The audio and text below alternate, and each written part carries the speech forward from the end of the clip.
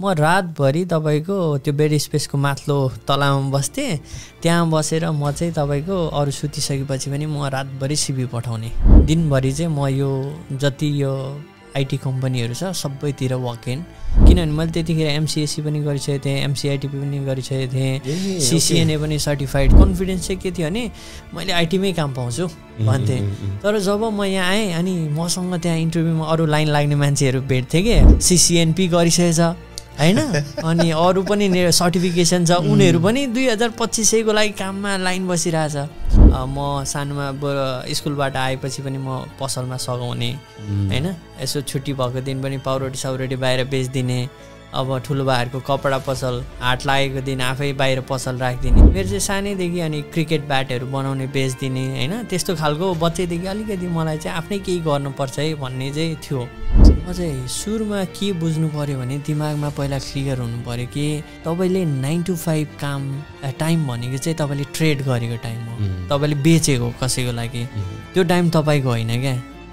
अब त्यो 5 पछिको टाइम चाहिँ तपाईँको हो। अब के भन्ने तपाईँ जिन्दगीमा होइन,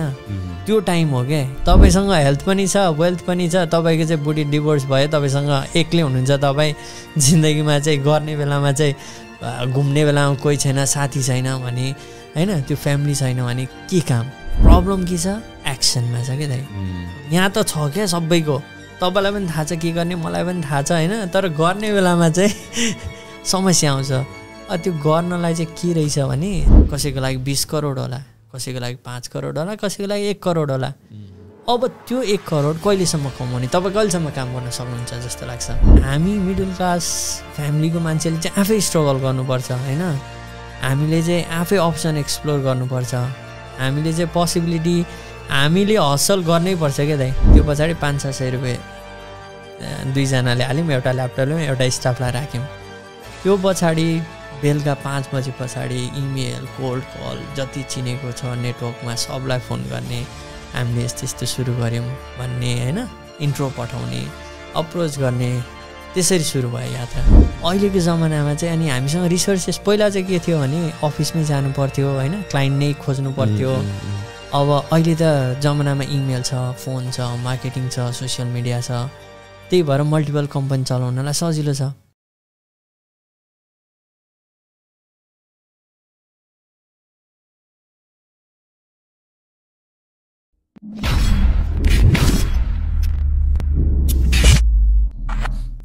नमस्ते दाइ, धन्यवाद बोलाइदिनु भयो, के कुरा राख्ने अवसर दिनुभएकोमा। मेन त मैले नै थ्याङ्क यू भन्नुपर्छ होला, बिकज लास्ट टाइम पनि हाम्रो डाक्टर साहब आबुधाबीदेखि आउनु भएको थियो होइन, पहिला भाइ बहिनीहरू पनि आबुधाबीदेखि आउनु भएको थियो, आज तपाईँ पनि आबुधाबीदेखि आउनु भएको छ। त्यसको लागि चाहिँ एकदमै हामी इन्टायर टिमबाट चाहिँ धेरै धेरै धन्यवाद तपाईँको त्यसको लागि चाहिँ।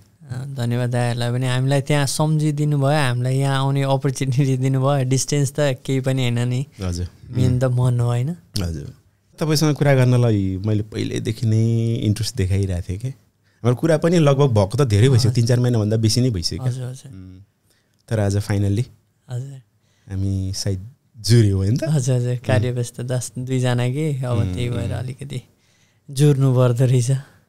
फेरि लास्ट विक 1-2 हप्ता अगाडि त नेपाल थियो क्यारे होइन? म 2 हप्ता पहिला चाइना थिएँ, त्यहाँबाट फेरि म यता आएर फेरि नेपाल गएँ। अब फेरि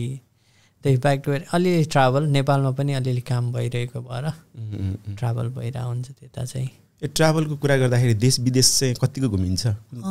देश विदेश घुम्ने भनेर चाहिँ त्यस्तो धेरै समय पाइएको छैन दाइ, किनभने अलिअलि कम्पनीहरू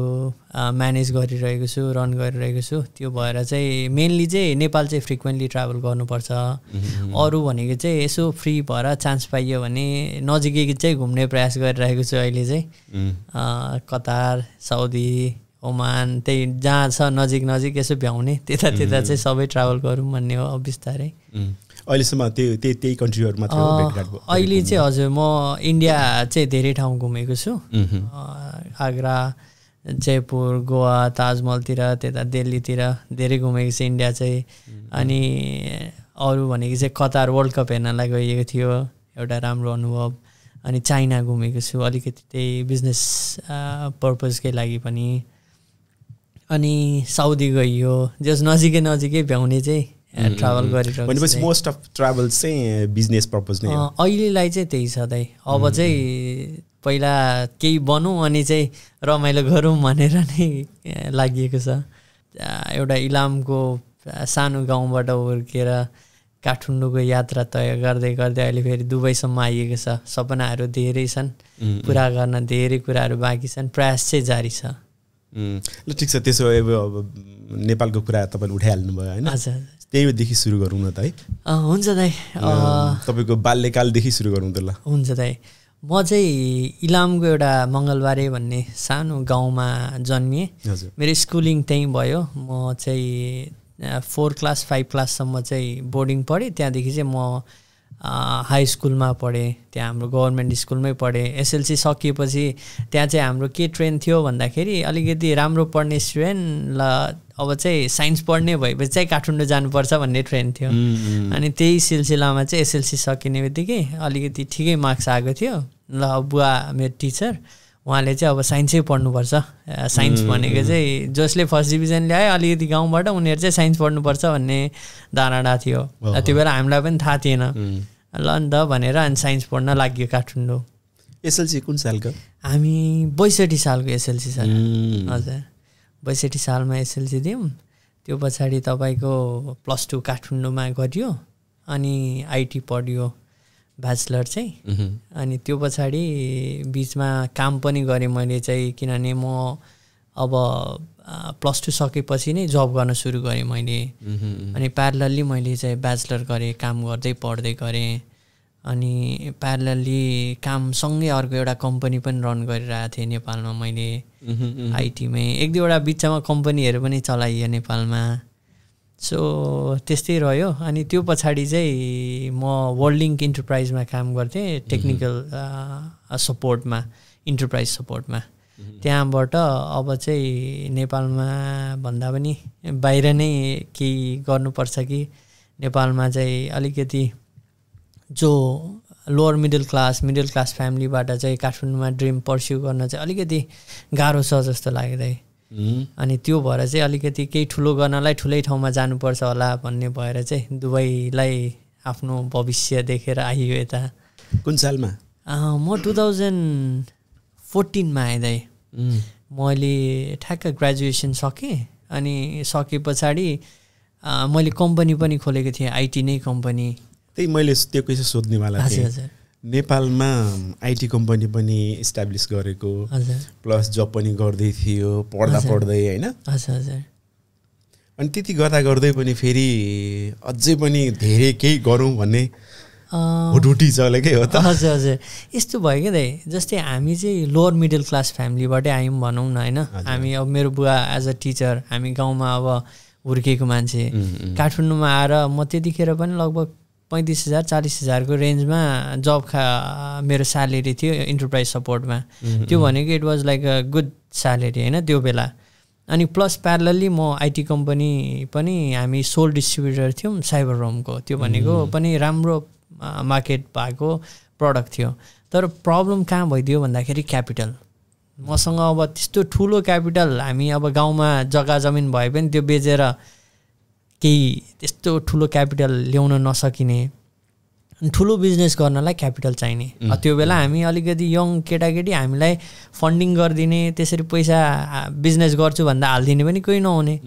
कम्पनी सुरु गरियो होइन तपाईँको हामी 3-4 जना साथीहरू मिलेर राम्रो साथीहरू मिलेर कम्पनी सुरु गऱ्यौँ तर त्यसलाई स्केल गर्न चाहिँ अब फन्डिङहरू अझ धेरै चाहिने भयो अब तपाईँ हामीले सुरु गर्दा लगभग एउटा डिसेन्ट क्यापिटलबाट सुरु गऱ्यौँ तर त्यसलाई स्केल गर्न त अब पैसा अझ चाहिने भयो अनि त्यो प्रडक्ट चाहिँ डिमान्डिङ प्रडक्ट पनि थियो मार्केट पनि राम्रो थियो तर त्यसलाई स्केल गर्न त अब क्यापिटल चाहियो अब त्यो प्रब्लम त्यही अनि अब कसलाई धेरै पैसा लगानी गर्न त आफैले कमाउनु पर्यो होइन अब म जबबाट पनि अलिअलि पैसा आउँथ्यो काठमाडौँको रेन्ट होइन बाइकको किस्ता तपाईँको रमाइलो अब आफैले गरियो नि त जे भए पनि सबै कुरा इभन मैले पढ्दा पनि धेरै पैसा आफ्नै मैले काम गर्दै पढेँ त्यो हुँदाखेरि चाहिँ एउटा त्यो स्ट्रगल फेज भन्दा नि एउटा मलाई चाहिँ रमाइलो फेजै लाग्छ होइन सबै कुरा आफैले गर्न पाइयो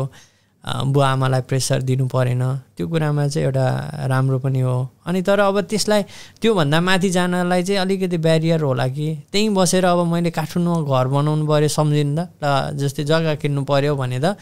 मैले चाहिँ क्यालकुलेट गरेँ कि 2 करोड पैसा कमाउनलाई त मलाई त त्यहाँ त जिन्दगीभरै काम गरेँ भने पनि पुग्दैन होइन कि त बिजनेस स्केल गर्न पनि तपाईँलाई राम्रो क्यापिटल चाहियो के गर्ने त भन्दाखेरि अनि यसो सोच्दाखेरि कहाँ जाने त अब अस्ट्रेलिया अमेरिका जानलाई पनि फेरि पैसा धेरै नै चाहियो अनेस्टली होइन अनि ल लेट्स दुबई पनि राम्रो एउटा अप्सन हुनसक्छ है होइन किनभने मैले देखिरहेको थिएँ मेरो साथीहरू पनि आइटी इन्जिनियरहरू आइराख्नु भएको थियो अनि एकजना दाइलाई सोधेँ दाइ दुबई कस्तो छ भन्दाखेरि ल आइज राम्रो छ भिजिटमा आइज ल ट्राई गरौँ भनेर चाहिँ त्यहाँबाट यात्रा सुरु तपाईँको जुन यो स्टोरी र मेरो ठ्याक्कै मिल्यो क्या एउटा चाहिँ एक्ज्याक्ट सेम होइन म पनि सेम मेरो टाइमिङमा पनि म पनि पढ्दै होइन पढाउँदै काम गर्दै थिएँ अनि ठ्याक्क म अब तपाईँ 2014मा आउनुभयो होइन म पनि 2014मै आएको है अनि मैले नि सफ्टवेयर कम्पनी नै रन गरिरहेको थिएँ ओके है हामी 2जना पार्टनर भएर चाहिँ साथी र म भएर चलाइराखेका थियौँ हामीसँग 5-6 जना टिम पनि थियो ओके सेम तपाईँलाई जस्तो सोच्नु भएको थियो मैले पनि त्यस्तै सोचेर नै म पनि 2014मा दुबई आएको ओके हाम्रो लगभग मिल्ने रहेछ स्टोरी पनि त्यसरी चाहिँ अनि आइपुग्यो दुबई तर खासै कस्तो थियो भने मेरो चाहिँ प्लान चाहिँ दुबई जाउँ 1-2 वर्ष काम गरौँ त्यसपछि अनि युरोपतिर कतै हानिनु पर्ला भन्ने प्लान चाहिँ थियो तर यहाँ आइसकेपछि खै हरायो यहीँ नै बस्नु मन लाग्यो मलाई पनि त्यस्तै थियो नि दाइ म पनि 2 वर्ष चाहिँ बसौँ 2 वर्षमा अब 5-10 लाख रुपियाँ कमाइएला होइन त्यो पैसा ल्याएर फेरि मैले साथीहरूलाई पनि भनेको थिएँ कि मलाई चाहिँ 2 वर्ष टाइम देऊ होइन मेरो पार्टनरहरूलाई म जान्छु म अलिअलि पैसा कमाउँछु म फर्किहाल्छु है भने अनि 1 वर्ष भयो 6 महिना भयो साथीहरूले सोध्न थाल्यो तिमी आउने त हो आउँछु पर्खन अलिअलि पैसा बनाउँदैछु भने होइन अनि उनीहरूले अब यहाँ आएपछि मैले अरू बिजनेसहरू पनि एक्सप्लोर गर्न थालेँ यहाँ चाहिँ यहीँ रहेछ है अपर्च्युनिटी चाहिँ यहाँ चाहिँ गर्न सकिन्छ जागिरै खाँदै थिएँ म सुरुमा त अनि त्यो बेला पनि यहाँ चाहिँ अपर्च्युनिटी छ है एक्सप्लोर चाहिँ गर्नुपर्छ है भन्ने भयो दिमागमा अनि त्यो भएपछि चाहिँ मैले साथीहरूलाई अब म चाहिँ आइडियल पार्टनर भएर तिमीहरूलाई चाहिँ बर्डन भएर बस्न चाहन्न अब मेहनत उनीहरूले गरिरहेछ होइन अनि म एक्जिट भइदिन्छु भनेर मैले लगभग 1 वर्षपछि चाहिँ मेरो सेयर निकालेर एक्जिट भएँ अहिले पनि मेरो 3जना पार्टनरहरू हुनुहुन्छ it's one of the best IT company still in Nepal उहाँहरूले धेरै राम्रो गरिराख्नु भएको छ चाहिँ अब दुबई आइसकेपछि अनि खास के कामबाट स्टार्ट भयो त नि दुबईको पनि रमाइलो छ त मेरो स्टार्टिङ म यहीँ बर्दुबई सलाउद्दिनमा एउटा बेड स्पेसमा आइपुगेँ एकजना मेरो दाइ हुनुहुन्थ्यो श्री दाई भन्ने उहाँले मलाई हेल्प गर्नुभयो यहाँ आउनलाई चाहिँ अनि उहाँले आइज नि त म तँलाई हेल्प गर्छु बस्न खान प्रब्लम भएन भन्नुभयो उहाँले त्यति आँट दिएपछि म पनि 1 महिनाको भिजिट भिजा लिएर आएँ 1 महिनाको भिजिट भिजा लिएर आएँ अनि मलाई चाहिँ के भन्नुभएको थियो भने अलिकति सिरियसली जुन अहिले ट्रेन्ड छ नि भिजिटमा आउने त्यो बेला पनि त्यस्तै थियो तर अलिकति लिमिटेड मान्छे आउँथे अलिक सिरियस भएर काम खोज म रातभरि तपाईँको त्यो बेड स्पेसको माथिल्लो तलामा बस्थेँ त्यहाँ बसेर म चाहिँ तपाईँको अरू सुतिसकेपछि पनि म रातभरि सिभी पठाउने होइन दिनभरि चाहिँ म यो जति यो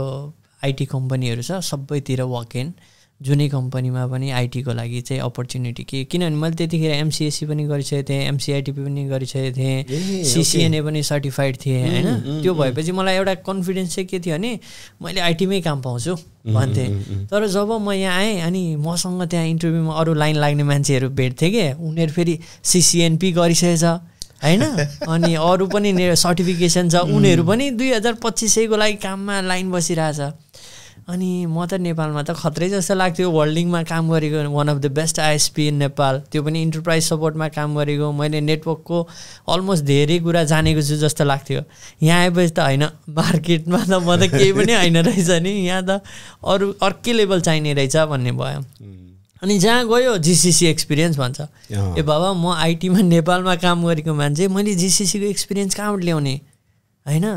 अनि मसँग सर्टिफिकेसन छ मलाई चाहिँ माइक्रोसफ्टले नै सर्टिफाइड गरेको छ काम गर्न सक्छु भनेर यति त बिलिभ गर भन्दा नि होइन हामी चाहिँ अब म्याक्सिमम कम्पनीमा जिसिसी एक्सपिरियन्स मैले एउटा अनि कम्पनी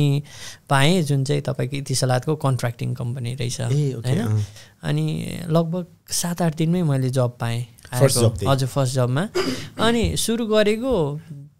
गरेको सेकेन्ड दिनमा चाहिँ मलाई चाहिँ तपाईँको एउटा घरको बिल्डिङको बाहिर डक हुन्छ नि जुन त्यो वायरिङको चाहिँ केबलिङ अन्डरग्राउन्डमा चाहिँ जा होइन त्यहाँ चाहिँ पुरै गर्मी पनि छ आउटडोरमा होइन अनि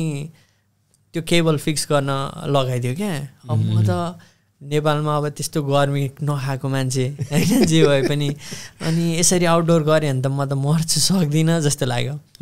अनि अब मसँग दुईवटा अप्सन थियो अब कि त मैले आइटीमै लाग्ने भए अब जे भए पनि गर्नु पर्यो होइन कि त म चाहिँ अफिसको खोज्ने भए अरू अप्सन पनि एक्सप्लोर गर्न थाल्नु पर्यो भन्ने अप्सन आयो मैले 2 दिन गरेँ म सक्दिनँ ल धन्यवाद भनेर म निस्केँ 2 दिनमै अब भिजा सिजा केही गरेको थिएन एज अ ट्रायल काम गरिरहेको थिएँ अनि त्यो पछाडि अब म सेल्सतिर काम खोज्न थालेँ अलिअलि बोल्न सक्छु भन्ने थियो अलिअलि पाटाङपुटुङ इङ्ग्लिस अलिअलि बोलिन्थ्यो अनि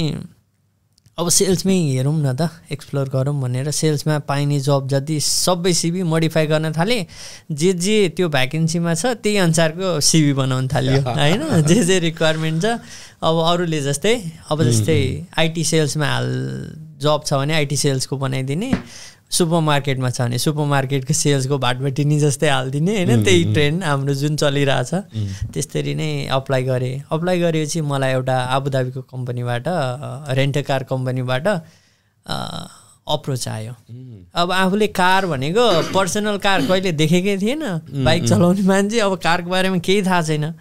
ल रेन्ट कारमा चाहिँ सेलेक्ट भएँ म अब एक्जाम दिनु थियो त्यहाँ इङ्ग्लिस अलिअलि राम्रो हुने बोल्न सक्नेलाई लिने रहेछ अनि अब रेन्ट कारमा सेलेक्ट भइयो काम सुरु भिजा सिजा पनि लाग्यो त्यो पछि मैले बिचमा चाहिँ एउटा अर्को पनि छ मैले यो तपाईँको क्रुज सिपमा चाहिँ आइटीको याचमा त्यसको आइटीको एउटा काम पाएको थिएँ तर उसले मलाई के भन्यो भने तिमी अहिले जाऊ 3 महिनापछि फर्केर आऊ हामी तिमीलाई चाहिँ भिजा पठाइदिन्छौँ तर हामी चाहिँ अहिले जस्ट इस्टाब्लिस हुँदैछौँ होइन तिमीले चाहिँ कुर्नुपर्छ भन्यो अब मैले साथीहरूलाई सोधेँ यस्तो गरिस् भने त तँलाई बोलाउँदैन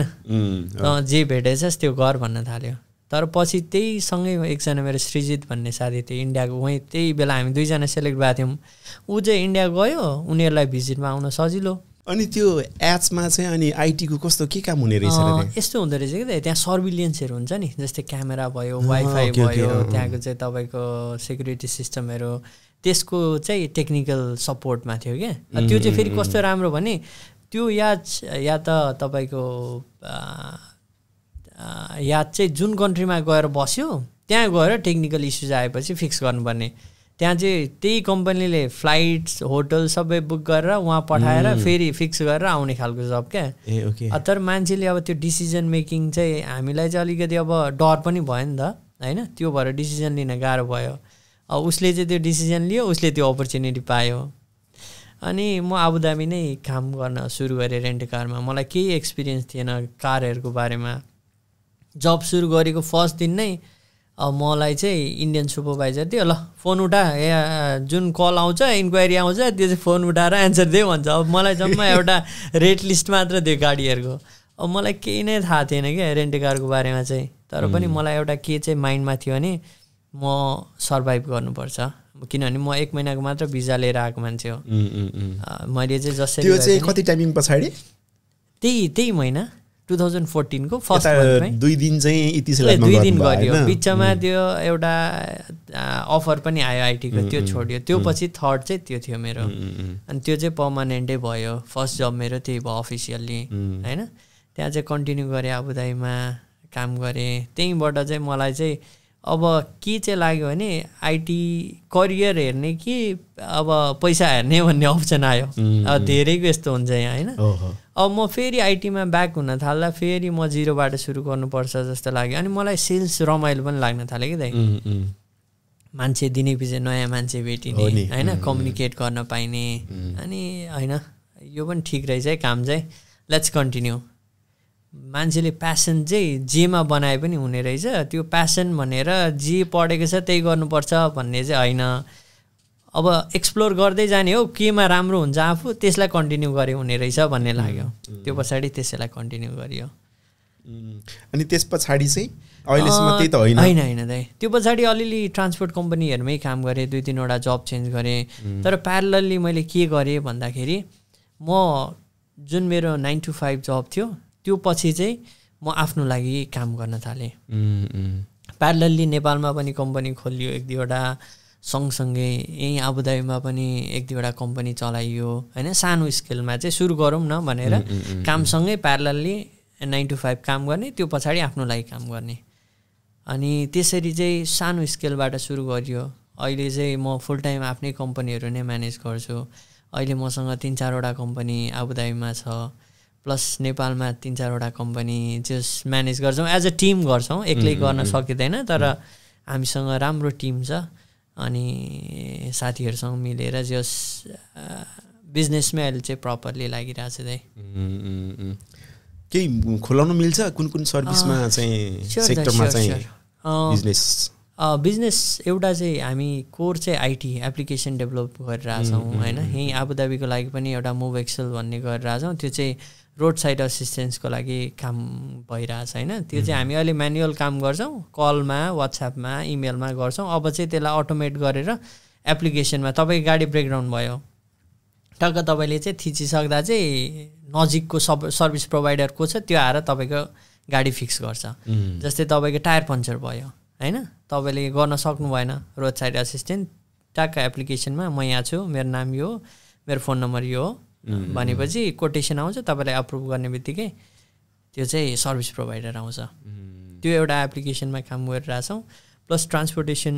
स्टाफ ट्रान्सपोर्टेसन त्यो मेरो कम्पनी चाहिँ तपाईँहरूको स्टाफ जुन मुभमेन्टहरू हुन्छ वी मुभ पिपल होइन इभन टुरिज्मको लागि भयो अफिस स्टाफ भयो सबै कुरा बसेस सर्भिस भयो प्लस एउटा ट्राभल छ त्यो ट्राभल चाहिँ तपाईँको नर्मल हाम्रो नेपालीको कोर बिजनेस यही हो होइन हामी चाहिँ मेनली B2B छौँ अनि प्लस 1-2 भेन्चर अझै हामीले ठ्याक्क सुरु गर्दैछौँ अहिले चाहिँ त्यसलाई official lunch maybe within week हुन्छ अनि अर्को भेन्चर चाहिँ एउटा हामी within a month probably lunch हुँदैछ सो भनेपछि यो 2014 देखि आएर 2023 सम्म हजुर 9 वर्ष 9 इयर्स हैन 9 इयर्समा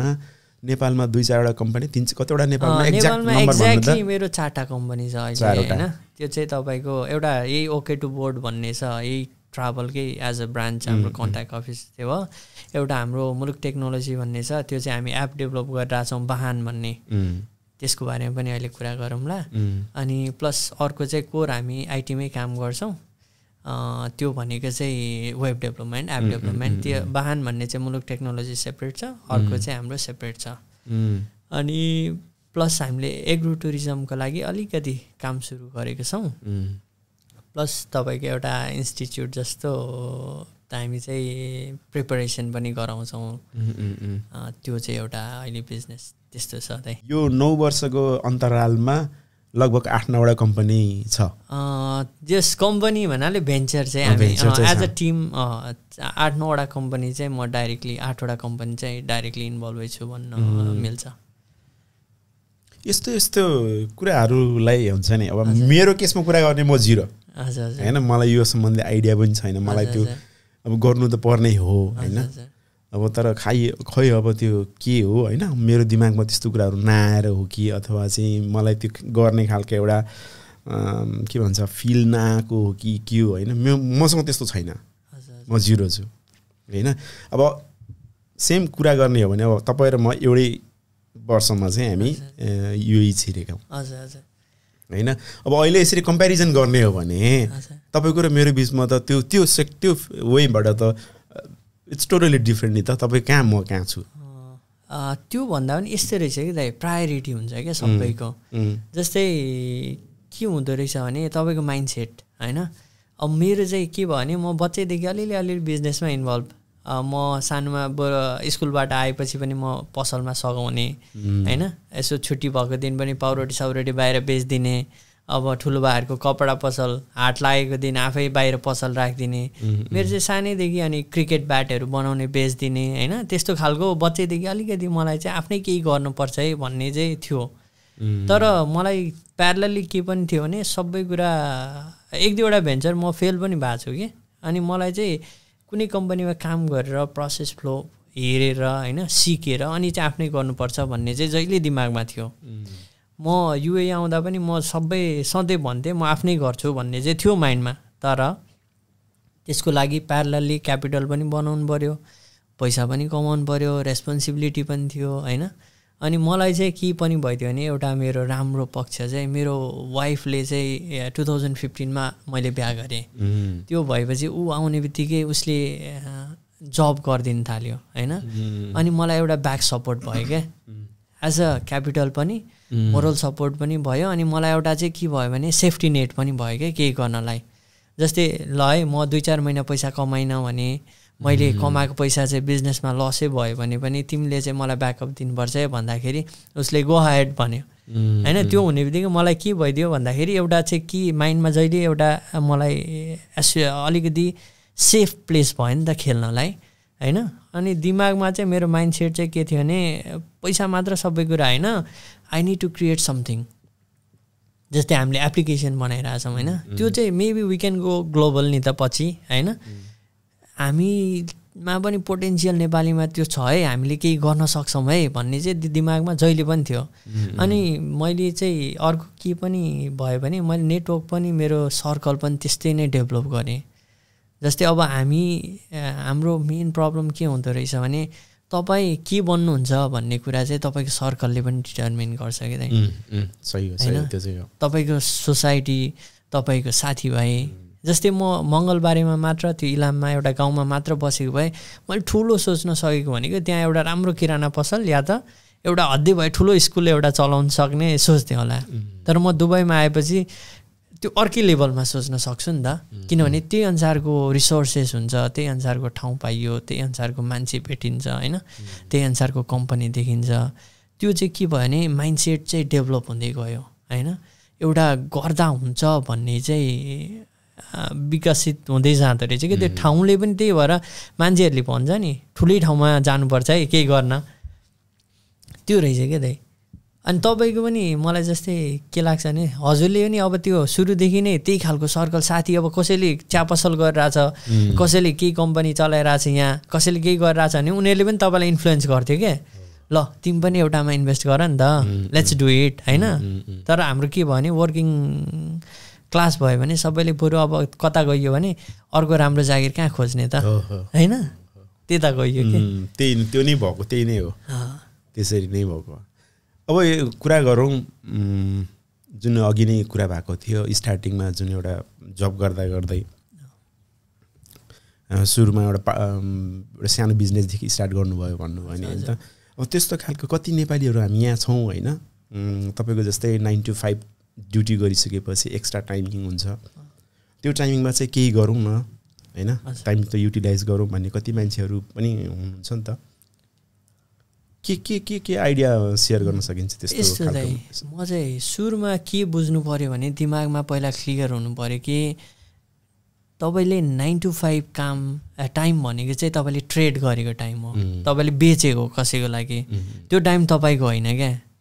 अब त्यो 5 पछिको टाइम चाहिँ तपाईँको हो अब के भन्ने तपाईँ जिन्दगीमा होइन त्यो टाइम हो क्या किनभने तपाईँले के गर्नुहुन्छ when no one is watching के होइन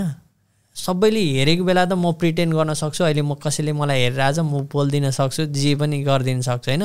तर त्यो कसैले नहेरेको बेला चाहिँ म के गर्दैछु म पढ्दैछु कि मेरो स्किलमा काम गर्दैछु कि म कम्युनिकेसन सिक्दैछु कि म कुनै ट्रेनिङ लिइरहेको छु कि त्यो चिजले चाहिँ तपाईँलाई बनाउने हो होइन तपाईँको रियल तपाईँ चाहिँ जब तपाईँलाई कसैले हेर्दैनन् नि त्यो बेलाको चाहिँ तपाईँ हो क्या मान्छे तपाईँले अरूसँग त भेटेको बेला तपाईँ अर्कै रूपमा आउन सक्नुहुन्छ होइन अब त्यो 5 बजी पछाडि चाहिँ तपाईँ आफ्नो रियल लाइफमा आउनुहुन्छ क्या त्यहाँ त तपाईँ अफिसमा एज अ एडमिन होला कोही जिएम होला कोही सिइओ होला कोही क्लिनर होला ऊ चाहिँ त्यो एउटा एक्ट गरिरहेछ पैसामा त्यो त त्यही हो हामी पैसामा आफूलाई ट्रेड गरिरहेछौँ त्यो टाइम चाहिँ तर त्यो पछिको टाइम त तपाईँको हो नि त अब तपाईँले के गर्ने तपाईँलाई केमा इन्ट्रेस्ट छ सबैले बिजनेस गर्नुपर्छ भन्ने पनि होइन तर अब करियरमै पनि त ग्रोथ गर्नलाई जस्तै अहिले तपाईँले अघि कुरा गर्नुभयो नि तपाईँ एडिटिङमा एआई चलाउँदैछु भनेर अहिले जस्तै अब एआईको जेनेरेसन छ होइन तपाईँको अब ग्राफिक्स डिजाइनरहरू सायद अब एआईमा मुभ हुन सकेन भने उनीहरूको जब 5 वर्षपछि सायद नहोला किनभने तपाईँको चाहिँ अहिले मिड जर्नीहरू आइसक्यो त्यहाँ चाहिँ जुन इमेजिनेसन मात्र गरेर एउटा प्रम्प्ट राखेर सबै डिजाइन हुन थालिसक्यो होइन अब भोलि चाहिँ जस्तै इमेल स्किल लेख्ने त्यो कन्टेन्ट राइटरहरू नहोला किनभने च्याट जिपिटीहरू आइसक्यो होइन त्यहाँ चाहिँ तपाईँले एउटा इमेजिनेसन गरेको भरमा खतरा कन्टेन्ट लेखिदिन्छ अब तपाईँले के हो आफूलाई अपग्रेड गर्नु पर्यो बिजनेस गर्ने भए कस्तो बिजनेस गर्ने त तपाईँले सोच्नु पर्यो होइन जस्तै हजुर के काम गर्नुहुन्छ as a web development okay अब तपाईँ एज अ बिजनेस आफूलाई करियर सोच्नुहुन्छ भने वेब डेभलपमेन्टमा तपाईँ सोच्नुहोस् म आफ्नो एउटा कम्पनी रन गर्दैछु होइन अब के पोटेन्सियल हुनसक्छ के चाहियो तपाईँलाई सुरुमा पहिलो 5वटा बकेट चाहिँ फिल गर्नुपर्छ लाइफमा यदि तपाईँ पूर्ण हुनुपर्छ भनेर जस्तो लाग्छ कि जस्तै फर्स्ट बकेट भनेको चाहिँ नलेज एन्ड इन्फर्मेसन होइन यो चाहिँ तपाईँले के फिड गरिराख्नु भएको छ आफ्नो दिमागमा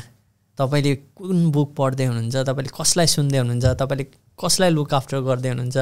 तपाईँले के इनपुट दिँदै हुनुहुन्छ किनभने तपाईँले बोल्ने भनेको के हो तपाईँको इन्फर्मेसन दिमागमा जे छ त्यही त बोल्ने हो नि होइन अनि तपाईँले बोलेको कुरा एक्टमा आउने हो कि तपाईँको एक्सनमा आउने हो त्यो तपाईँको एक्सन रिपिट भएपछि तपाईँको ह्याबिट बन्ने हो त्यो ह्याबिटले तपाईँको क्यारेक्टर डेभलप गर्छ होइन त्यो भएपछि अब तपाईँ के बन्ने भन्ने कुरा चाहिँ first bucket information and knowledge तपाईँसँग जब राम्रो इन्फर्मेसन हुन्छ राम्रो नलेज हुन्छ अनि तपाईँ नेक्स्ट बकेटमा जानुहुन्छ स्किल त्यो तपाईँको सफ्ट स्किल हुनसक्छ तपाईँको हार्ड स्किल हुनसक्छ त्यो तपाईँको कम्युनिकेसन हुनसक्छ त्यो तपाईँको इमोसनल इन्टेलिजेन्स हुनसक्छ जे हुनसक्छ होइन सेकेन्ड स्किल भयो त्यो चाहिँ सेल्स हुनसक्छ तपाईँको हार्डकोर क्लिनिङ हुनसक्छ जे होस् एउटा स्किल भयो त्यसको नलेज भइसकेपछि स्किल पछि तपाईँले अब के गर्नु पऱ्यो नेटवर्क तपाईँको जब स्किल सेट हुन्छ अनि तपाईँले नेटवर्क डेभलप गर्नु पऱ्यो तपाईँको सराउन्डिङमा तपाईँको नेटवर्कमा राम्रो मान्छे सक्सेसफुल मान्छेलाई कसरी ल्याउने होइन किनभने उनीहरू चाहिँ एज अ मेन्टर हुनसक्छ एज अ साथी हुनसक्छ एज अ पार्टनर हुनसक्छ किनभने एक्लै चाहिँ अब के गर्न सकिन्छ भन्दा एउटा क्याफेटेरिया चलाउन सकेला बकाला चलाउन सकेला एउटा केही सानो बिजनेस तर ठुलो स्केलमा कुनै पनि बिजनेस गर्नु छ भने चाहिँ टिममै गर्नुपर्छ त्यो भएपछि नेटवर्क चाहियो भोलि क्लाइन्ट कहाँबाट ल्याउने नेटवर्कबाटै ल्याउने सप्लायर कहाँबाट ल्याउने नेटवर्कबाटै ल्याउने हो तपाईँलाई चाहिने मेन पावर राम्रो कहाँबाट ल्याउने नेटवर्कबाटै ल्याउने हो होइन नेटवर्क भयो थर्ड बकेट फोर्थ जब तपाईँसँग नेटवर्क हुन्छ नलेज हुन्छ स्किल हुन्छ अनि तपाईँको केमा गयो कुरा रिसोर्सेस त्यो पछि तपाईँले कम्पनी चलाउनु होला पैसा आउला तपाईँसँग रिसोर्सेस आफै आउँछ कि नेटवर्क हुने बित्तिकै जस्तै ल खगेन्द्र मलाई चाहिँ ल एक दिन तिमीले गाडी चाहियो भन्नुभयो अरे मैले एक दिनलाई हेल्प गर्न सक्छु त्यो रिसोर्सेस हो तपाईँको नेटवर्कले दिएको होइन मलाई चाहिँ ल B2B रेट चाहियो टिकटको लागि ल भिजाको लागि B2B रेट चाहियो ल तिमीले अप्रोच गरेको कम्पनीहरूमा चाहिँ मलाई चाहिँ वेब डेभलपमेन्टको लागि काम भनिदेऊ ल लिस्ट देऊ मलाई क्लाइन्टको म चाहिँ कोल्ड इमेल गर्न थाल्छु कोल्ड कल गर्न थाल्छु नेटवर्कले रिसोर्सेस लिएर आयो रिसोर्सेस पछि वाट नेक्स्ट हामीले यो सबै गरेको लागि रेपुटेसन होइन इज्जत अहिले हामीले पोडकास्ट किन गरिरहेछौँ एउटा रेकग्नेसन खोजेको हो नि त होइन पैसाले अन्तिममा दिने भनेको त मान्छेलाई के भन्दाखेरि इज्जत हो नि त हामीलाई चाहिने त होइन अल्टिमेटली त्यही नै हो नि त्यसले चाहिँ अब तपाईँको इज्जत रेपुटेसन अलिअलि अब बिजनेस गर्ने मान्छेको बिग्रिन पनि सक्छ नेटवर्क पनि बिग्रिन सक्छ रिसोर्सेस पैसा सैसा नहुन पनि सक्छ तर तपाईँको नलेज तपाईँको इन्फर्मेसन र स्किल चाहिँ कहिले पनि जाँदैन त्यो हुँदाखेरि यो 9 to 5 पछिको चाहिँ सबै कुरा चाहिँ इन्फर्मेसन नलेज र स्किलमा लगाउनु पऱ्यो दाइ जति सकिन्छ पढ्ने सुन्ने राम्रो कुराहरू लिने ट्रेनिङ लिने त्यो चाहिँ हो क्या दाइ त्यसरी नै डेभलप हुने हो सायद त्यो चाहिँ भएन क्या मलाई होइन हुन्छ तपाईँको प्रायोरिटी भएन कि तपाईँलाई चाहिँ प्रायोरिटी के भयो भने म वेब डेभलपरबाट सिनियर वेब डेभलपर कसरी हुने होइन अब नयाँ टेक्नोलोजी कता जाँदैछ त्यता म त्यही यस्तो भन्छु यदि तपाईँले जागिर खाएरै 50,000 1 लाख दिराम कमाइराख्नु भएको छ भने तपाईँले बिजनेसै गर्नुपर्छ भन्ने होइन क्या सबैले गर्नुपर्छ भन्ने होइन किनभने 9 to 5 तपाईँ काम गर्नुहुन्छ भने 5 to 9 चाहिँ फेरि बिजनेसमा टाइम दिनुपर्छ हैन किनभने बिहान 5 बजेदेखि 9 बजे 10 बजे 11 बजे कहिले तपाईँको गोजीमा पैसा नहुनसक्छ माग्नुपर्ने हुनसक्छ त्यो जति फ्यान्सी सुनिन्छ बिजनेस त्यति फ्यान्सी पनि हुँदैन हैन स्ट्रगल पनि छ त्यसको डार्क साइड पनि छ कम्पनीमा त तपाईँको एटलिस्ट काम गर नगर महिनाको अन्तिममा त आउँछ नि हैन बिजनेसमा त भोलि चाहिँ तपाईँले सोचेअनुसारको भएन आउटपुट आएन बिजनेस चलेन भने त तपाईँले ताल पर्दा जग्गा सग्गा बेचेर भए पनि हाल्नुपर्ने हुनसक्छ त्यो भएर सबै कुराको बेस्ट साइड र वर्स्ट साइड हुन्छ हैन त्यो चाहिँ तपाईँलाई कुनले चाहिँ धेरै एट्र्याक्ट गर्छ कुनमा चाहिँ तपाईँको प्यासन छ अनि तपाईँको मोटिभेसन के हो हैन त्यो कुराले चाहिँ ड्र्याग गर्नु पर्यो कि तपाईँलाई बिहान उठेर चाहिँ अफिस जान उठेर मलाई मन लाग्दैन जस्तो लाग्छ भने चाहिँ अब चाहिँ अप्सन हेर्नुपर्छ कि हैन यो सबै हामीले गरेको लास्टमा त पैसाकै लागि हो अल्टिमेटली पैसा मात्र सबै कुरा होइन दाइ पैसा चाहिँ एउटा टुल हो हैन तर अल्टिमेटली चाहिँ 5 वटा कुरा लाइफमा चाहिन्छ जस्तो लाग्छ कि दाइ मलाई चाहिँ सुरुमा भनेको हेल्थ हैन त्यो पछि वेल्थ पछि तपाईँको फ्यामिली हैन फ्यामिली पछि तपाईँको सोसाइटी त्यो पछाडि तपाईँको स्पिरिचुअल हैन तपाईँसँग यो 5 वटा कुरालाई ब्यालेन्स गर्नु भएन भने चाहिँ तपाईँ खुसी हुनलाई चाहिँ गाह्रो हुन्छ तपाईँसँग पैसा मात्र छ तर हस्पिटलको बेडमा मात्र बस्नु पर्यो भने के गर्ने त्यो पैसाले त्यही भएर हेल्थ पनि चाहियो तपाईँसँग हेल्थ पनि छ वेल्थ पनि छ तपाईँको चाहिँ बुढी डिभोर्स भयो तपाईँसँग एक्लै हुनुहुन्छ तपाईँ जिन्दगीमा चाहिँ गर्ने बेलामा चाहिँ घुम्ने बेलामा कोही छैन साथी छैन भने हैन त्यो फ्यामिली छैन भने के काम ल तपाईँ अब सक्सेस हुनुभयो खतरा बिजनेसम्यान हुनुभयो तर सोसाइटीमा चाहिँ हेर त्यो मान्छे त फटा हो हैन त्यसले चाहिँ कसरी कमाए थाहा छैन सबै 2 नम्बरी हो भनिदिने भयो भने पनि तपाईँले त्यो पैसा कमाएको मजा आउँदैन नि त राति सुत्ने बेला निन्द्रा आएन रे हैन तपाईँले सोसाइटीमा के इम्प्याक्ट गरिराख्नु भएको छ त जस्तै तपाईँले 6टा कम्पनी चलाउनु भनेको त 20 वटा परिवारलाई तपाईँले चाहिँ पालिराख्नु भएको छ नि त त्यो कुरा पनि एउटा इनर सेटिस्फ्याक्सनको कुरा हो कि सोसाइटीलाई तपाईँले के दिइराख्नु भएको छ अब आयो लास्टमा स्पिरिचुअल हैन मान्छे अन्तिममा चाहिँ जसले जति भने पनि 40-50 लागेपछि त मान्छेले अब एक्लै हुँदै जान्छ कि दाइ सुरुमा हामी सम्झिन्न त्यो बच्चादेखिको स्कुलदेखिको कुराहरू सोच्छौँ हैन कति साथी थिए +2 मा पुगे अलिकति कम भए ग्रेजुएसन गर्दा अलिक कम भए अहिले तपाईँको त्यो साथीहरू कहाँ पुगे हैन अहिले 2-4 जना साथी होलान् अब तपाईँ बिहा गर्नुहुन्छ बच्चा हुन्छ बच्चाको बिहा गरिदिएपछि अब बच्चा नै छुटेर जाला त्यो पछि तपाईँ एक्लै हो त्यो पछाडि तपाईँलाई के फिल हुन्छ यो सबै कुरा चाहिँ अब चाहिँ स्पिरिचुअल मोक्षतिर अब चाहिँ कसरी भगवान्सँग कनेक्ट हुने हैन मान्छेले शान्ति कहाँबाट पाउँछ त्यता जान्छ त्यही भएर सुरुदेखि नै अलिअलि वर्कआउट गरौँ न हेल्थमा हैन दिनमा 5 मिनट हिँडौँ न एकैचोटि किन मान्छे सुतिसकेपछि चाहिँ एकैचोटि बेडमै पुगेपछि मात्र हेल्थमा हामी कन्सियस हुने बानी छ नि त हैन जस्तै अस्ति पुले दाइले पनि भन्नुहुन्थ्यो नि हैन अब हामी चाहिँ के छ भने हामी वर्समा गइसकेपछि मात्र रियलाइजेसन गर्छौँ क्या त्योभन्दा अहिलेदेखि नै पैसाको बारेमा पनि अलिअलि काम गर्दै गर्ने हैन चाहिन्छ त्यो त मेन इम्पोर्टेन्ट कुरा हो पैसा पनि चाहियो हेल्थ पनि चाहियो फ्यामिलीलाई पनि टाइम दिँदै गर्नु पर्यो हैन पैसा भनेर फेरि फ्यामिली छोडिदिएर हिँड्ला अनि सोसाइटीलाई पनि अलिअलि तपाईँले गर्न सक्ने कन्ट्रिब्युसन के हो त हैन गर्दै गर्नु पर्यो भगवान मान्नुहुन्छ नि भगवान जिजस मान्नुहुन्छ नि जिजस अल्लाह मान्नुहुन्छ कोही त छ नि त हामीलाई कन्ट्रोल गर्ने त्यो प्रति पनि तपाईँ चाहिँ अलिकति चाहिँ अहिलेदेखि नै सम्झिने हो हैन अब किनभने कोही न कोहीलाई चाहिँ तपाईँलाई डर हुनुपर्छ क्या नत्र त मान्छे छाडा भइहाल्छन् नि हैन सबै एउटा डिसिप्लिनमा बस्नलाई चाहिँ कसैलाई त भगवान छ भन्ने लाग्ला कसैलाई अल्लाह छ भन्ने लाग्छ त्यो तपाईँलाई लाग्छ भने त्यसलाई मान्नु पनि पर्छ अलिअलि चाहिँ हैन हामी मन्दिर जान्छौँ ढोक्छौँ त्यो कसैलाई अब वायत लाग्ला कसैलाई आस्था छ यो 5 वटा कुरामा चाहिँ ब्यालेन्समा लानुपर्छ अलिअलि कुरा चाहिँ गर्दै जानुपर्छ एकैचोटि 50 कटेर मात्र धर्मकर्ममा लाग्नुपर्छ भन्ने होइन कि म मथुरा गएको छु वृन्दावन गएको छु हैन म चाहिँ प्राय अब मन्दिरहरू नेपालमा पनि धेरैतिर गएको छ त्यो मेरो आस्था छ म त्यो अनुसार अहिलेदेखि नै अलिअलि चाहिँ स्पिरिचुअल पनि अलिअलि मनी म्यानेजमेन्टमा पनि होइन फाइनेन्स त कोर चिज हो त्यो त हेर्नै पर्यो यसरी चाहिँ सबै 5वटा सेक्टर चाहिँ म्यानेज गरेर लानुपर्छ जस्तो लाग्छ दाइ योपालि म नेपाल गएको बेला 1-2 दिन म हस्पिटलमा बसेँ क्या त्यो बेला मलाई के कुरा रियलाइज भयो भने मान्छेहरू बाहिर हस्पिटल बाहिर हुँदा हजारवटा सपना हुन्छ क्या हाम्रो म जिन्दगीमा मलाई यो चाहिन्छ गाडी चाहिन्छ घर चाहिन्छ सब कुरा होइन त्यो हस्पिटलमा को बेडमा लडेको मान्छेलाई जम्मा एउटा विस हुँदो रहेछ कि म यो हस्पिटलको बेडबाट कहिले निस्क्यौँ होइन अनि त्यो अब मान्छे हो बिरामी हुन्छ मरिन्छ त्यो आफ्नो ठाउँमा छ तर हामीलाई थाहा छ नि त हामीले के गर्यो भने चाहिँ अलिकति प्रिभेन्ट गर्न सकिन्छ भन्ने थाहा छ कि अनि मैले डक्टरलाई भेट्दा पनि के भन्नुहुन्थ्यो भने 80% चाहिँ हाम्रो बिरामीहरू चाहिँ लाइफस्टाइलले हुने हो कि एकदमै हामीलाई थाहा छ यो खानु हुँदैन हामी खाइदिन्छौँ एक्सर्साइज गर्नुपर्छ थाहा छ गरिँदैन होइन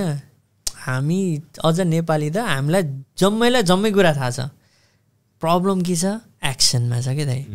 यहाँ त छ क्या सबैको तपाईँलाई पनि थाहा छ के गर्ने मलाई पनि थाहा छ होइन तर गर्ने बेलामा चाहिँ समस्या आउँछ त्यो गर्नलाई चाहिँ के रहेछ भने सानो सानो स्टेपहरू लिनु पऱ्यो होइन एटोमिक ह्याबिट भन्ने एउटा बुक छ त्यसमा चाहिँ तपाईँको के भन्छ भने मैले पनि तपाईँलाई एउटा बुक ल्याइदिएको छु सो के हुन्छ भने सानो सानो ह्याबिटले नै ठुलो ह्याबिटहरू होइन कुनै पनि बानी हटाउनलाई पनि या त बनाउनलाई पनि एकैचोटि सकिँदैन त्यो भएर सानो सानो बेबी स्टेप लिने अब म पनि योपालि अब वेट लस गर्छु अलिकति भनेर लागेको थिएँ होइन नसम्झाउनु न यार अब बिचमा कहिले थाकेर आइन्छ 10 बजे 11 बजे हिँड्न सकिँदैन तर म के चाहिँ हो भने त्यसको लागि चाहिँ के गर्नुपर्ने रहेछ भने पब्लिकली भन्नु पऱ्यो दाइ तपाईँले अब पोडकास्टमा भन्नु पऱ्यो म अर्को महिना चाहिँ तपाईँहरूको अगाडि वेट होइन टक्क म 75 छु भने 70 पुग्छु भने टक्क त्यहाँ देखाउनु पऱ्यो कि किनभने मान्छेले पब्लिकमा बोलेपछि चाहिँ त्यो अलिकति मनमा पनि डर हुँदो रहेछ कि मैले अर्को महिना चाहिँ भिडियो देखाउँदा फेरि 77 पुग्यो भने त होइन त्यो भएर के भन्छ भने कुनै पनि अलिकति एक्सन लिनु छ भने चाहिँ तपाईँले चाहिँ सक्दिनँ जस्तो लाग्छ भने चाहिँ पब्लिकमा भनिदिने कि पोस्ट गरिदिने फेसबुकमा गएर होइन आफैलाई लाज होस् के अनि त्यो भएपछि रिमाइन्डर राखिराख्ने होइन 15 दिन अब 1 महिना भन्नुभएको छ भने 15 दिनमा मैले चाहिँ यो स्ट्याटस राखेको थिएँ भनेर रिमाइन्डर राख्ने के अनि त्यो भयो भने चाहिँ मान्छेले मलाई नै के भन्ला यार मैले नै पब्लिकली बोलिदिएको छु होइन त्यो भएर चाहिँ यो चाहिँ गर्नुपर्छ है भन्ने लाग्दो रहेछ क्या मैले गर्नै पर्छ यार यस्तो कुराहरू कसम एकदमै के भन्छ एकदमै अल्छी छु यस्तो कुरामा चाहिँ अलिकति तपाईँले भन्नुभएको जस्तै त्यो गर्नै पर्छ मैले नत्र हुँदैन अब यो कुरा गर्दै थियौँ हामीले हेल्थको हजुर होइन अब अलिकति कुरा गरौँ वेल्थकै कुरा गरौँ न त हजुर दाइ वेल्थको कुरा कहाँबाट गर्ने भन्नु न कहाँबाट गरौँ भन्दाखेरि जस्तो पहिला सुरुमै भनौँ न पैसा भनेको के हो पैसा भनेको चाहिँ एउटा टुल्स हो होइन त्यसले चाहिँ तपाईँको आवश्यकताहरू पुरा गर्छ अब मनीको बारेमा चाहिँ धेरै कुरा गर्नुपर्छ जस्तो लाग्छ है मलाई चाहिँ किनभने हाम्रो प्रब्लम भनेको ठुलो प्रब्लम भनेको फाइनेन्सियल लिट्रेसी पर्सनल फाइनेन्समा चाहिँ हाम्रो भेरी विक छ किनभने हाम्रो घरबाटै हामीलाई चाहिँ त्यो कुरा सिकाउनु पर्ने कुरा चाहिँ लुकाउन थालिन्छ क्या जस्तै अब मेरो के हुन्थ्यो भने हाम्रो पसल गरेर बेलुका टक्क बुवाआमा हिसाब गर्न थालेपछि हामी छिर्यौँ भने तिमीहरू बाहिर जाऊ यो हिसाब बच्चाले हेर्ने होइन अब पैसाको कुरा गरेको गर्दै हुनुहुन्छ भने बच्चाले सुन्ने होइन हिसाब किताबको कुरा बाहिर जाऊ तर त्यो कुराले प्रब्लम के दियो भने न मलाई घरमा पैसाको बारेमा सिकाइयो न मलाई स्कुलमा न त मलाई कलेजमै सिकाइयो कि होइन त्यो हुने बित्तिकै प्रब्लम के भयो त मैले त आफै सिक्नु पऱ्यो अनि मैले त्यो सिक्ने सर्कल पनि भेटिनँ भने त मान्छेले पैसाको बारेमा नबुझिकन मर्दो रहेछ क्या होइन अनि पैसा सधैँ भएर मात्र पनि भएन कि त्यसलाई म्यानेज गर्न जानिएन भने चाहिँ त्यहाँ चाहिँ समस्या हुँदो रहेछ त्यही भएर पर्सनल फाइनेन्समा धेरै कुरा सिक्नु परेन आफ्नो बजेट के हो होइन त्यो बजेट अनुसार चलियो कि चलिएन इन्कम कहाँबाट जेनेरेट हुन्छ एक्सपेन्सेस कहाँ जान्छ कति पैसा आइरहेछ कति पैसा गइरहेछ त्यसलाई कहाँ इन्भेस्ट गर्ने मैले कमाएको पैसा चाहिँ सबै खर्च गर्न मात्र कमाएको भन्ने हाम्रो बानी छ हैन त्यो चाहिँ यसलाई म्यानेज कसरी गर्ने हैन भोलि चाहिँ इमर्जेन्सी आउला त्यसको लागि इमर्जेन्सी फन्ड के हो हैन रिटायरमेन्ट ल हामी त अब ल तपाईँ हामी यहाँ विदेशमा छौँ हामी बल हुन्जेल त काम गरियो बल नभएको दिन चाहिँ तपाईँले अहिलेसम्म जति कमाएको छ नेपालमा पठाइयो होला के गरियो होला हैन घर बनाइयो जग्गा किन्यो भोलि रिटायरमेन्ट चाहिँ के त हाम्रो एसेट कहाँ कहाँ छ कहाँबाट हामीलाई पैसा आउँछ रिटायरमेन्टको लागि फेरि मैले छोराछोरीमै मुख ताक्नुपर्ने हो कि हैन सरकारी जागिरको त आउला पेन्सन हाम्रो त टेन्सन मात्र आउँछ हैन त्यो बेलाको लागि के त भनेर यो चाहिँ फाइनेन्स चाहिँ प्रपरली प्लानिङै हो कि त लाइफलाई इन्जिनियरिङ गरे जस्तै फाइनेन्सलाई चाहिँ इन्जिनियरिङै गर्नुपर्छ जस्तो लाग्छ तपाईँलाई एउटा क्वेसन सोध्छु ल दाइ तपाईँलाई जिन्दगीमा कति पैसा चाहिन्छ जस्तो लाग्छ तपाईँलाई खुसी भएर बाँच्नलाई त्यो त लिमिटै हुँदैन नि त्यसको होइन र समस्या यहाँ छ कि दाइ तपाईँलाई थाहा हुनु पऱ्यो कि तपाईँलाई जिन्दगीमा कति पैसा चाहिएको छ भनेर तपाईँ टक्क ल एउटा पेपर राख्नु हिसाब गर्नु टक्क लेख्नु तपाईँलाई घर बनाउनु छ भने घर बनाउनु कति चाहियो 2 करोड 3 करोड तपाईँको एजुकेसनको लागि खर्च गर्नु छ बच्चाको भने कति चाहियो हैन तपाईँको रिटायरमेन्टको लागि कति चाहियो गाडीको लागि कति चाहियो तपाईँको हेल्थ इन्सुरेन्सलाई कति चाहियो तपाईँको लाइफ इन्सुरेन्सलाई कति चाहियो तपाईँको एक्सपेन्सेस के हुनसक्छ पोसिबल तपाईँले चाहेको ड्रिम लाइफको लागि कति पैसा चाहिन्छ एकचोटि हिसाब गरेर हेर्नु हैन तपाईँलाई त्यस्तो धेरै पैसा चाहिँदैन कि जिन्दगीमा तपाईँले सोचेअनुसारको जिन्दगी जिउन अब रिभर्स इन्जिनियरिङ गर्नु पर्यो तपाईँले ल जस्तै कसैको लागि 50 लाख इनफ होला कसैको लागि 20 करोड होला कसैको लागि 5 करोड होला कसैको लागि 1 करोड होला अब त्यो 1 करोड कहिलेसम्म कमाउने तपाईँ कहिलेसम्म काम गर्न सक्नुहुन्छ जस्तो लाग्छ 49 मेबी 50 60 इट डिपेन्ड्स हैन ल 60 वर्ष भने चाहिँ मसँग 20 वर्ष छ 20 वर्षमा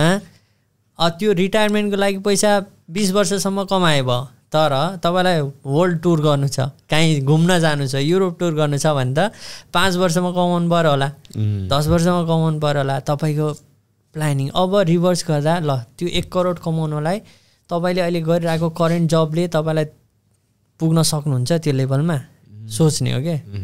म दुबई मुभ हुनुको कारण पनि त्यही भनेँ नि मैले तपाईँलाई मैले काठमाडौँमा 2 करोडको घर बनाउनलाई मैले कति वर्ष बस्नु पर्यो त त्यहाँ काम गरेर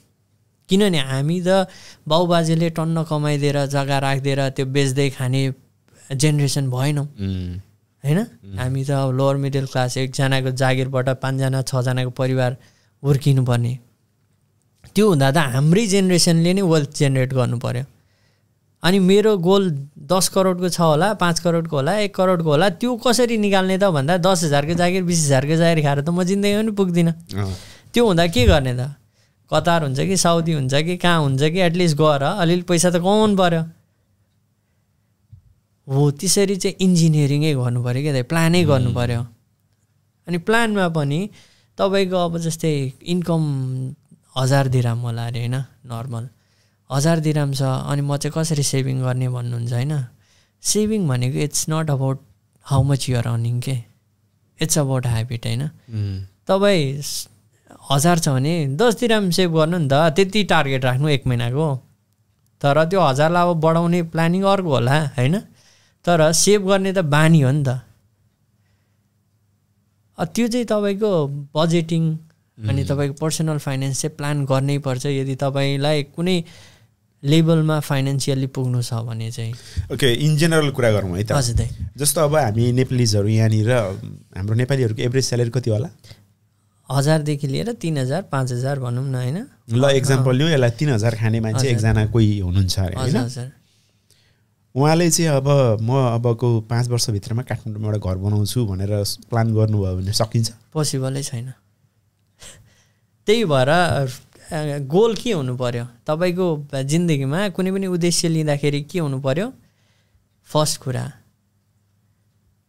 स्मार्ट गोल हुनु पर्यो क्या स्मार्ट गोल भनेको चाहिँ तपाईको स्केलेबल हुनु पर्यो हैन सुरुमा चाहिँ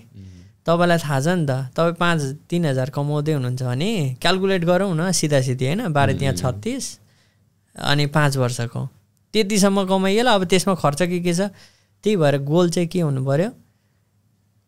रिचेबल हुनु पर्यो होइन, स्केलेबल हुनु पर्यो, मेजरेबल हुनु पर्यो, तपाईँले मेजर गर्न सक्नु पर्यो होइन, एचिभेबल हुनु पर्यो, अनि तपाईँले रिभ्यू गर्न सक्नु पर्यो क्या, तपाईँले राखेको गोल चाहिँ भइरहेछ कि छैन भनेर रिभ्यू गर्न सक्नु पर्यो। त्यही भएर त्यो त लजिकलै छैन। तर तपाईँले अब के गर्नु पर्यो, 3000 कमाउनुहुन्छ भने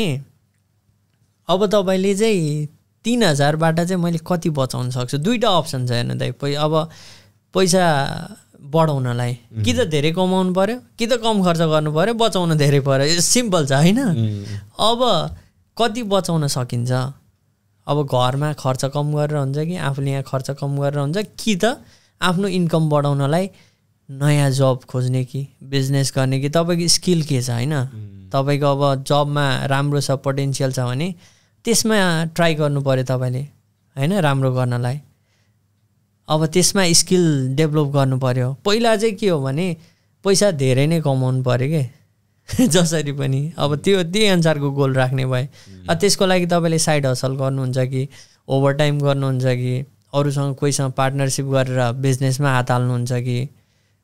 त्यसमा पनि अब मेरो चाहिँ घरमै 1 लाख रुपियाँ महिनाको खर्च छ होइन, मैले चाहिँ कसरी बचाउने भन्नु होला। त्यो भए अब घरको खर्च कम गर्नु पऱ्यो कि त्यता धेरै कमाउनु थाल्नु पऱ्यो। नत्र त त्यो जस्तै हामी मिडल क्लासको फ्यामिलीबाट आएको मान्छेलाई धनी हुन त गाह्रो छ नि त दाइ, अनेस्टली होइन, फ्याक्ट हो क्या। किनभने काठमाडौँमा 2-4वटा जग्गा भएको मान्छेले त ल एउटा जग्गा बेचौँला, एउटा बिजनेस गरौँला, बिग्रियो भने पनि 2-3वटा जग्गा छ भन्ने हुन्छ। हामी मिडल क्लास फ्यामिलीको जम्मा के हुन्छ, एउटा खेत होला, बारी होला, एउटा घर होला जम्मा। म त्यो घर दाउमा राखेर बिजनेस गर्न सक्दिनँ होइन, किनभने एउटा बिजनेस फेल भयो भने त सक्यो नि, मान्छे जिरो, त्यहाँबाट कसरी ग्रो गर्ने।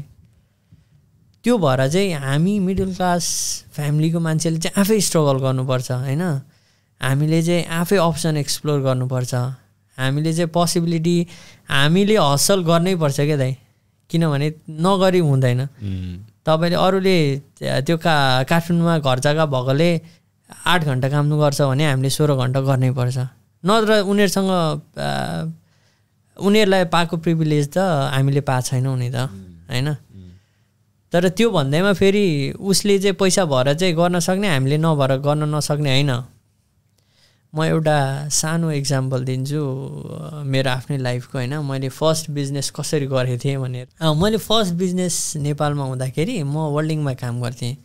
अनि म चाहिँ असनतिर ड्युटी सकेपछि गइरहेको थिएँ। हामीलाई चाहिँ सबैलाई वेल्डिङमा एउटा ब्याग दिन्थ्यो कि, पावरको ब्याग थियो बेला, राम्रो ल्यापटप ब्याग दिन्थ्यो। अनि त्यहाँ ल्यापटप ब्याग सप्लाई गर्ने दाइ चाहिँ मैले चिनेको थिएँ। अनि म ठ्याक्क कोइन्सिडेन्ट त्यहाँ जाँदै गर्दा त्यो दाइ चाहिँ एउटा गल्लीबाट ठ्याक्क छिर्दै हुनुहुन्थ्यो। अनि मैले यो दाइ कहाँ जानु हुँदो रहेछ भनेर यसो पछि आएँ। उहाँ चाहिँ एउटा ब्यागको पसलमा जानुभयो क्या। अनि उहाँले ब्याग स्याग किन्नुभयो, निस्किनु भयो। त्यो पछाडि मैले त्यहाँ गएर सोधेँ कि दाइ यो मैले बोकेको ब्याग कतिमा दिनुहुन्छ भने। अनि उहाँले चाहिँ यो 1000 रुपियाँ होलसेल हो भाइ भन्नुभयो। म सिधै भोलिपल्ट बिहानै त्यहाँ हाम्रो पर्चेजिङमा गएर सोधेँ, दि यो ब्याग चाहिँ कतिमा लिइराख्नु भएको छ भनेको। 1600 रुपियाँ भाइ। ए हो र दिदी, मेरो दिमागमा त्यो ट्याक्क क्लिक भयो क्या। दिदी हामीले पनि ब्यागको काम गर्न सुरु गर्न आँटेको होइन, यो ब्याग त म तपाईँलाई 1200मै दिन्छु नि त, मलाई किन प्रफिट धेरै चाहियो होइन, मलाई सुरु गर्नु थियो, म 1200मै दिन्छु नि दिदी भने। हो र, कहाँबाट तिमीले हावा गफ्थ्यौ, ल्याउनु सक्दैन यतिमा, हामीले त यतिमा किन्छ, क्वान्टिटी किन्दा त भन्नुभयो। दि मलाई चान्स दिनु न त भने। अनि तिम्रो कम्पनी छ भने, दि छ भन्दै क्या त्यत्तिकै होइन, केही छैन होइन। अनि त्यो पछाडि मैले वकिललाई फोन गरेँ, हाम्रो एकजना पुण्यजी भन्ने हुनुहुन्थ्यो। ल दाइ मलाई अर्जेन्ट एउटा कम्पनी रजिस्टर गर्नु पऱ्यो प्यानमा। हुन्छ 2 दिनमा भइहाल्छ भने। एउटा बुलबुल ब्याग उद्योग भनेर राखिदिनु दाइ भने। बुलबुल ब्याग उद्योग त्यही हो, बुलबुल ब्याग उद्योग भनेर राखिदिनु दाइ भने। कम्पनी रजिस्टर भयो 2 दिनमा। प्यान बिल बनाएर ब्याग लिएर आएँ, बाइकमा हालेर पछाडि। ल दिदी 10वटा ब्याग, ल तपाईँलाई स्याम्पल, यो अप्रुभ भयो भने मलाई इन्भोइस गरिदिनु। ल सेम छ त, अनि ब्याग त सेम त छ नि, मैले भनेको होइन अबदेखि ब्याग सबै म ल्याइदिन्छु नि। ल भाइ ल ल। त्यहाँबाट मैले ब्याग सप्लाई गर्न थालेँ, त्यहीँ आफै काम गर्ने कम्पनीमा। त्यो पछाडि म अफिस सकेपछि जहिले बेलुका चाहिँ म बिहान कलेज जान्थेँ, दिउँसो वेल्डिङमा काम गर्थेँ। अनि बेलुका चाहिँ म ब्याग लिएर पुतल सडकको सबै ल्यापटप पसलहरूमा जान्थेँ क्या। अनि मलाई चाहिँ अब त्यो नलेज पनि थियो ब्यागहरूको, ल्यापटप ब्याग कस्तो चाहिन्छ भन्ने, कस्तो डिमान्ड हुन्छ भन्ने। अनि त्यही अनुसार मैले के गरेँ भने फ्याक्ट्रीहरूसँगै कुरा गर्न थालेँ। ओके। अनि त्यही प्रडक्सन ल मलाई यस्तो ब्याग बनाइदेऊ भने अनि मैले त्यहाँ प्रफिट देखेपछि आफै कालीगढ राखेर हामीले ब्याग आफै प्रडक्सन गर्न थाल्थ्यौँ क्या 2-4वटा कालीगढ राखेर होइन। अनि त्यो पछाडि त अब मलाई 10,000 जतिबाट सुरु गरेको बिजनेस 2-3 लाख रुपियाँ त्यो बेला कमाइयो। अनि अब यो सक्सेसको कुरा भयो। अब फेलियर त्यहीँबाट हेर्नु है अर्को साइड यसको। अनि त्यो पछाडि मैले एउटा युएनको टेन्डर पाएँ होइन ब्यागमै चिन्जानबाट युएनको टेन्डर पायौँ हामीले लगभग 500 ब्यागको थियो चाइनिज ब्याग। तर उहाँहरूले स्याम्पल दिनुभयो मैले मेरो एकजना रिलेटिभको थ्रु मगाएँ क्या त्यो ब्याग मगायौँ। ब्याग आउन ढिलो भयो टेन्डरको डेट आइसक्यो होइन। अनि तपाईँलाई चाहिँ ब्याग नदिने भए चाहिँ हामी अरूसँग लिनुपर्छ भन्नुभयो। अब त्यो बेला भन्सारमा पनि अलिकति लफडा चलिरहेको थियो त्यो भएर हामीले सामान टाइममा दिन पाइएन। त्यो टेन्डर गयो हाम्रो पैसा सबै चाइनामा छ जति कमाएको अलमोस्ट पैसा सबै उता पठाइएको छ होइन। अनि त्यो पछाडि सामान पछि आयो सामान आयो पनि रङ आइदियो कि दाइ 14 इन्चको ल्यापटपको ब्याग आउनुपर्ने सबै 12 इन्चको आयो। त्यो बेला नेपालमा 12 इन्चको ल्यापटप कसैले चलाउँदैन थियो। अब चाइना मिस्टेक कसरी भयो? मिस्टेक चाहिँ हाम्रो जो दाइलाई मैले पठाएको उहाँले चाहिँ बाहिरको स्याम्पल देखाउनु भयो। उहाँले भित्रको चाहिँ त्यो अलिक सस्तो पायो भनेर चाहिँ उहाँले चाहिँ भित्रको त्यो इन्च चाहिँ राम्रोसँग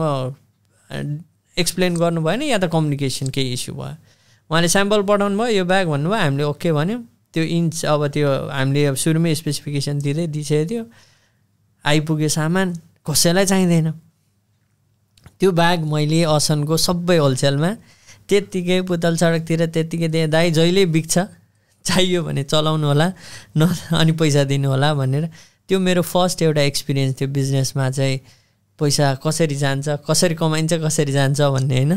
त्यो त लस्टै भयो नि त्यो किनभने 12 इन्चको ल्यापटप त्यो बेला रेयर चलाउँथे कसैले मात्र चलाउँथे। सो त्यस पछाडि लेसन के सिकियो? लेसन चाहिँ के सिकियो भने बिजनेसमा best case scenario worst case scenario जहिले हुन्छ होइन। अब त्यही भएर सबै कुरा चाहिँ त्यही भएर पनि मैले सबै पैसा चाहिँ एउटै भेन्चरमा हाल्नु हुँदैन भन्ने कुरा चाहिँ त्यहाँबाट अब कतिको चाहिँ बिजनेस इथिक्स कस्तो हुन्छ भने एउटै कम्पनी चलाउने त्यसलाई ठुलो गर्ने होइन स्केल गर्ने त्यसमै सबै इन्भेस्ट गर्ने भन्ने हुन्छ। मेरो चाहिँ के छ भने बरु सानो सानो भेन्चर गर्ने मल्टिपल भेन्चर होस् एउटा केही भइहाल्यो भने पनि अर्कोले सपोर्ट गर्न सक्छ। क्यास फ्लो एकतिरबाट भइरहेछ भने त्यो क्यास फ्लोले अर्कोलाई म्यानेज गर्न सकिन्छ होइन। त्यो स्ट्राटेजी अपनाउँछु म चाहिँ। त्यो भयो नेपालको केसको कुरा होइन बिजनेसको कुरा। अनि युएमा चाहिँ कसरी स्टार्ट त्यो बेलाको एउटा स्टार्टिङ गुड डेजको पनि स्टोरी सेयर गर्नु। यो त झन् सबै नेपाली जो चाहिँ आफै केही गर्न चाहनुहुन्छ होइन पैसा छैन उहाँहरूको लागि चाहिँ एउटा इन्सपिरेसन पनि हुनसक्छ मैले कसरी कम्पनी इस्टाब्लिस गरेँ भनेर। मसँग पनि पैसा थिएन दाइ अनेस्टली किनभने म पनि व्यवसाय गरेको थिएँ भर्खरै आफ्नै पैसाले सबै कुरा गरेँ होइन। हामी सेटल हुँदै थियौँ यहाँ दुईजनै। हामीसँग पनि अलिअलि उता नेपालतिर पनि जग्गा सग्गामा पनि अलिअलि लगानी भएकोले गर्दा भएको पैसा पनि गएको थियो लोन पनि थियो क्रेडिट कार्ड पनि त्यस्तै थियो। मसँग अनेस्टली पैसा थिएन तर दिमागमा चाहिँ के थियो भने केही गर्नै पर्छ है भनेर म चाहिँ बुकहरू धेरै पढ्थेँ। बुक पढ्ने पडकास्ट सुन्ने होइन त्यही काम गर्थेँ नलेज इन्फर्मेसनै गेन गरिरहेको थिएँ। अनि मैले एउटा बुकमा चाहिँ के भेट्यो भने कसरी मान्छेले पैसा बिना चाहिँ बिजनेस सेटअप गर्न सक्छ कसरी चाहिँ स्टार्ट गर्न सक्छ भन्ने एउटा राम्रो स्टोरी थियो क्या त्यसमा चाहिँ एउटा युएसको बिजनेसम्यान थियो ऊ चाहिँ 0 पुगेर पनि कसरी मिलिनियर भयो भन्ने एउटा सक्सेस स्टोरी थियो होइन। उसले चाहिँ डुबिरहेको कम्पनीहरूमा जाने आफूले अप्रोच गर्ने अनि म चाहिँ तेरो कम्पनीमा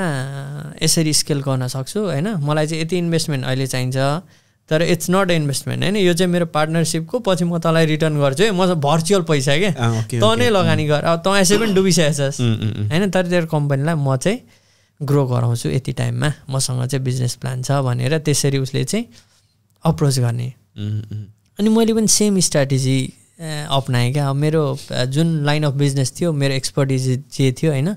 त्यसैमा चाहिँ मैले एउटा टिम बनाएँ होइन एउटा राम्रो टिम बनाएँ मैले पाकिस्तानी साथीहरू नै किन नेपालीहरू ट्रान्सपोर्ट बिजनेसमा थिएन अनि मैले पाकिस्तानीहरूलाई समातेँ। अनि उनीहरूकै सर्कलबाट ल यहाँ अबुधाबीमा चाहिँ नचलेको ट्रान्सपोर्ट कम्पनी चाहिँ कुन कुन छ त लिस्ट आउट गरौँ न भन्यौँ क्या अनि हामी खोज्दै बुझ्दै हिँड्यौँ 1 हप्ता 10 दिन 15 दिन होइन मैले 2-3 वटा चाहिँ कम्पनीहरू यस्तो भेटेँ जुन चाहिँ कम्पनी छ तर चलाउन सकेको छैन लसमा छ या त स्टप छ यस्तो कम्पनीहरू खोज्दै जाँदा चाहिँ एउटा यहीँ दुबईमा उहाँको कम्पनी अलरेडी भएको पाकिस्तानी नै तर अबुधाबीको कम्पनी चाहिँ 5 वर्षदेखि आइडियल बसिरहेको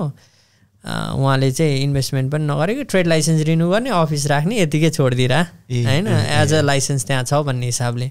तर गाडीहरू पनि अलिअलि भएको यहीँ उहाँसँग 70-72 वटा आफ्नै गाडी भएको दुबईमा चाहिँ अनि मैले उहाँलाई के भने एक दिन मैले मेरै सर्कल नेटवर्कबाटै उहाँलाई भेटेँ उहाँ चाहिँ बुढो मान्छे 60-65 वर्ष पुगिसकेको पाकिस्तानी अनि उहाँलाई मैले के भने तपाईँको लाइसेन्स रहेछ अबुधाबीमा तर तपाईँले चलाउनु भएर रहेछ म चाहिँ यस्तो यस्तो ब्याकग्राउन्ड हो मसँग यो प्लान छ भनेर मैले चाहिँ प्रपर बिजनेस प्लानै बनाएरै गएँ होइन मलाई यतिवटा गाडी भयो भने म यति महिनामा यति रेभेन्यू जेनेरेट गर्न सक्छु यति प्रफिट गर्न सक्छु मेरो एसओपी यो हो म यसरी अप्रोच गर्छु मेरो क्लाइन्ट बेसहरू यो हो म यिनीहरूलाई अप्रोच गर्छु यहाँबाट टेन्टेटिभ यति बिजनेस ल्याउन सक्छु म प्रपर प्रिपेयर भएर पिच गर्न गएँ त्यो उसले मलाई त्यो जुन बेला सुन्यो उसले चाहिँ के फिल चाहिँ गर्यो यो मान्छेले गर्न सक्छ है भन्ने भयो उसलाई अनि ल मैले के भने मसँग पैसा छैन होइन तर म गर्न सक्छु तेरो कम्पनी चाहिँ म इस्टाब्लिस गर्न सक्छु चलाउन सक्छु म अर्को ठाउँमा काम गर्दैछु प्यारलली म 5 बजी पछाडि आएर म जति घन्टा खट्नुपर्छ खट्छु एकजना स्टाफ राख्छु मलाई म्यानेज गर्न दियो भने अब उसको पनि के नै जान्छ र कि यत्तिकै बसिरहेछ तर मैले के त्यसलाई भने मसँग अर्को एकजना पार्टनर ल्याउँछु सेल्सको मान्छे त्यसलाई पनि तैँले पार्टनर राख्नुपर्छ मलाई पनि पार्टनर राख्नुपर्छ इफ आई मेक यो बिजनेस प्रफिटेबल होइन भने चाहिँ ऊ त ल ठिक छ चलेको छैन मलाई यतिकै पनि ल चला अबुधाबीको लाइसेन्स त्यो पछाडि 500-600 रुपियाँ 2जनाले हाल्यौँ एउटा ल्यापटप ल्यायौँ एउटा स्टाफलाई राख्यौँ त्यो पछाडि बेलुका 5 बजे पछाडि इमेल कोल्ड कल जति चिनेको छ नेटवर्कमा सबलाई फोन गर्ने हामीले यस्तो यस्तो सुरु गऱ्यौँ भन्ने होइन इन्ट्रो पठाउने अप्रोच गर्ने त्यसरी सुरु भयो यात्रा अर्काको कम्पनी लिएर स्केल गर्ने प्लान भयो विदिन 6 मन्थ हामीले त्यो बिजनेसलाई not only profitable very good प्रफिटमा लग्यौँ राम्रो 3-4 वटा प्रोजेक्ट विथ राम्रो फ्लिट साइजमा पुऱ्यायौँ त्यो हुने बित्तिकै ल अब हामी पार्टनर अफिसियल्ली ल डकुमेन्ट ल अब त्यसरी पार्टनर भयो क्या फर्स्ट कम्पनी चाहिँ ओके अनि त्यो पछाडि चाहिँ मलाई के बिलिभ भयो भने it's not only about money it's about your mind set होइन it's about your connection it's about your convincing power होइन अनि इट्स अबाउट यर भिजन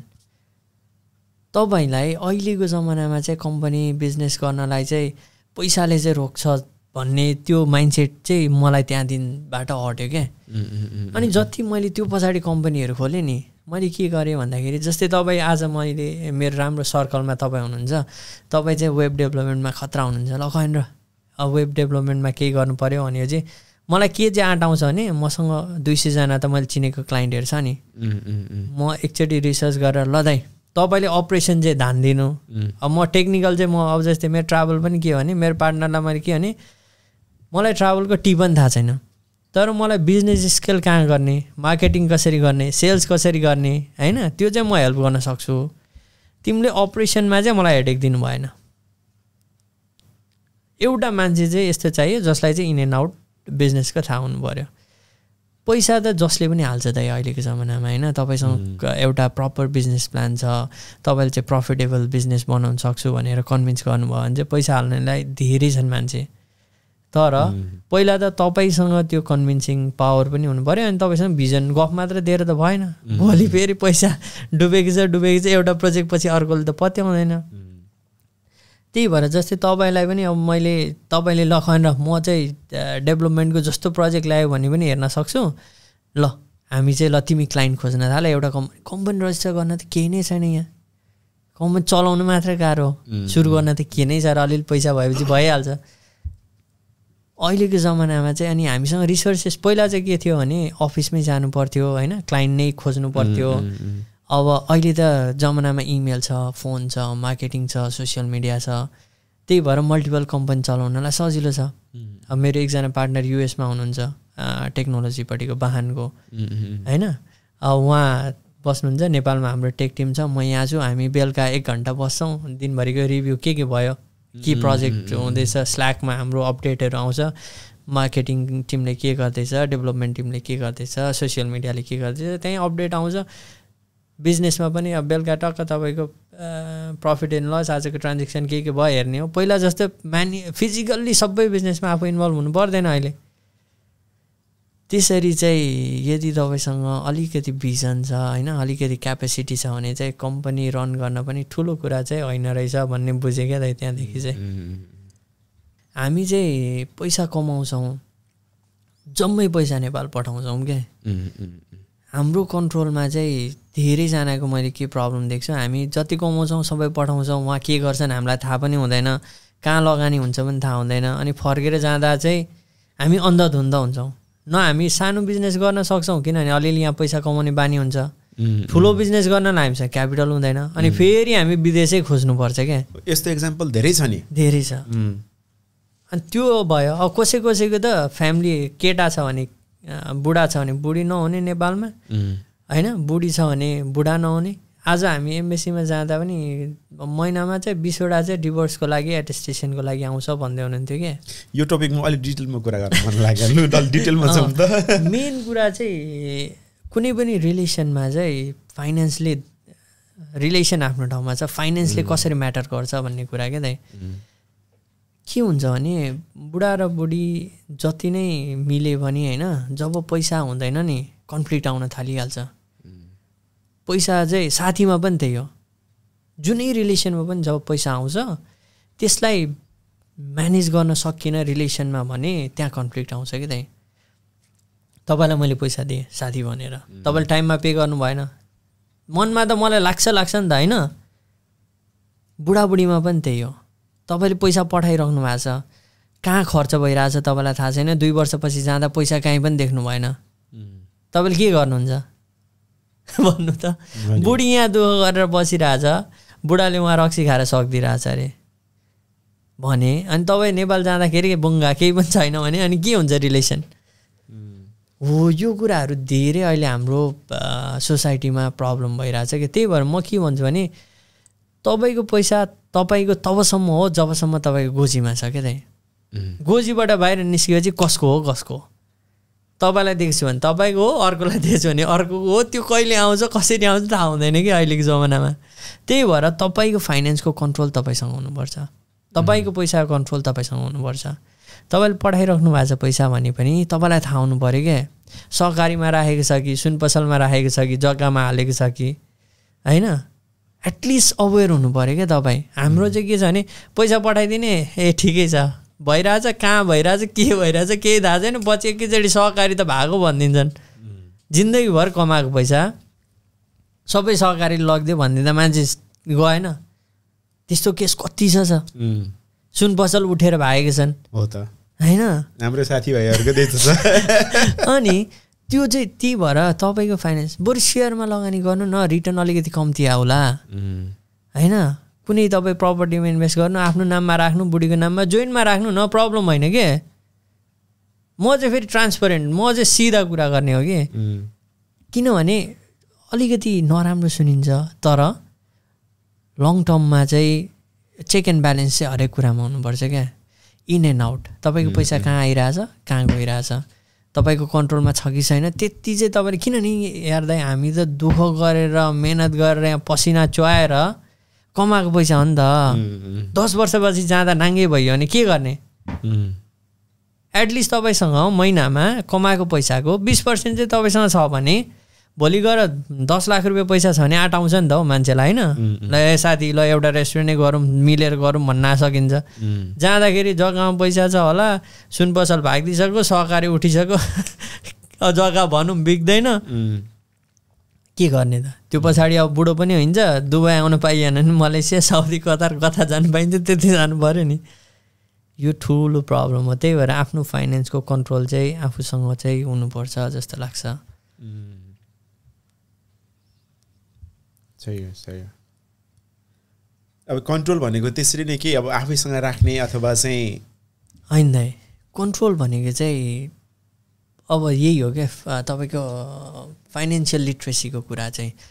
तपाईँको पैसा तपाईँसँगै हुनुपर्छ, ब्याङ्कमै हुनुपर्छ, तपाईँको खातामा हुनुपर्छ भन्ने होइन। तपाईँसँग अहिलेको जमानामा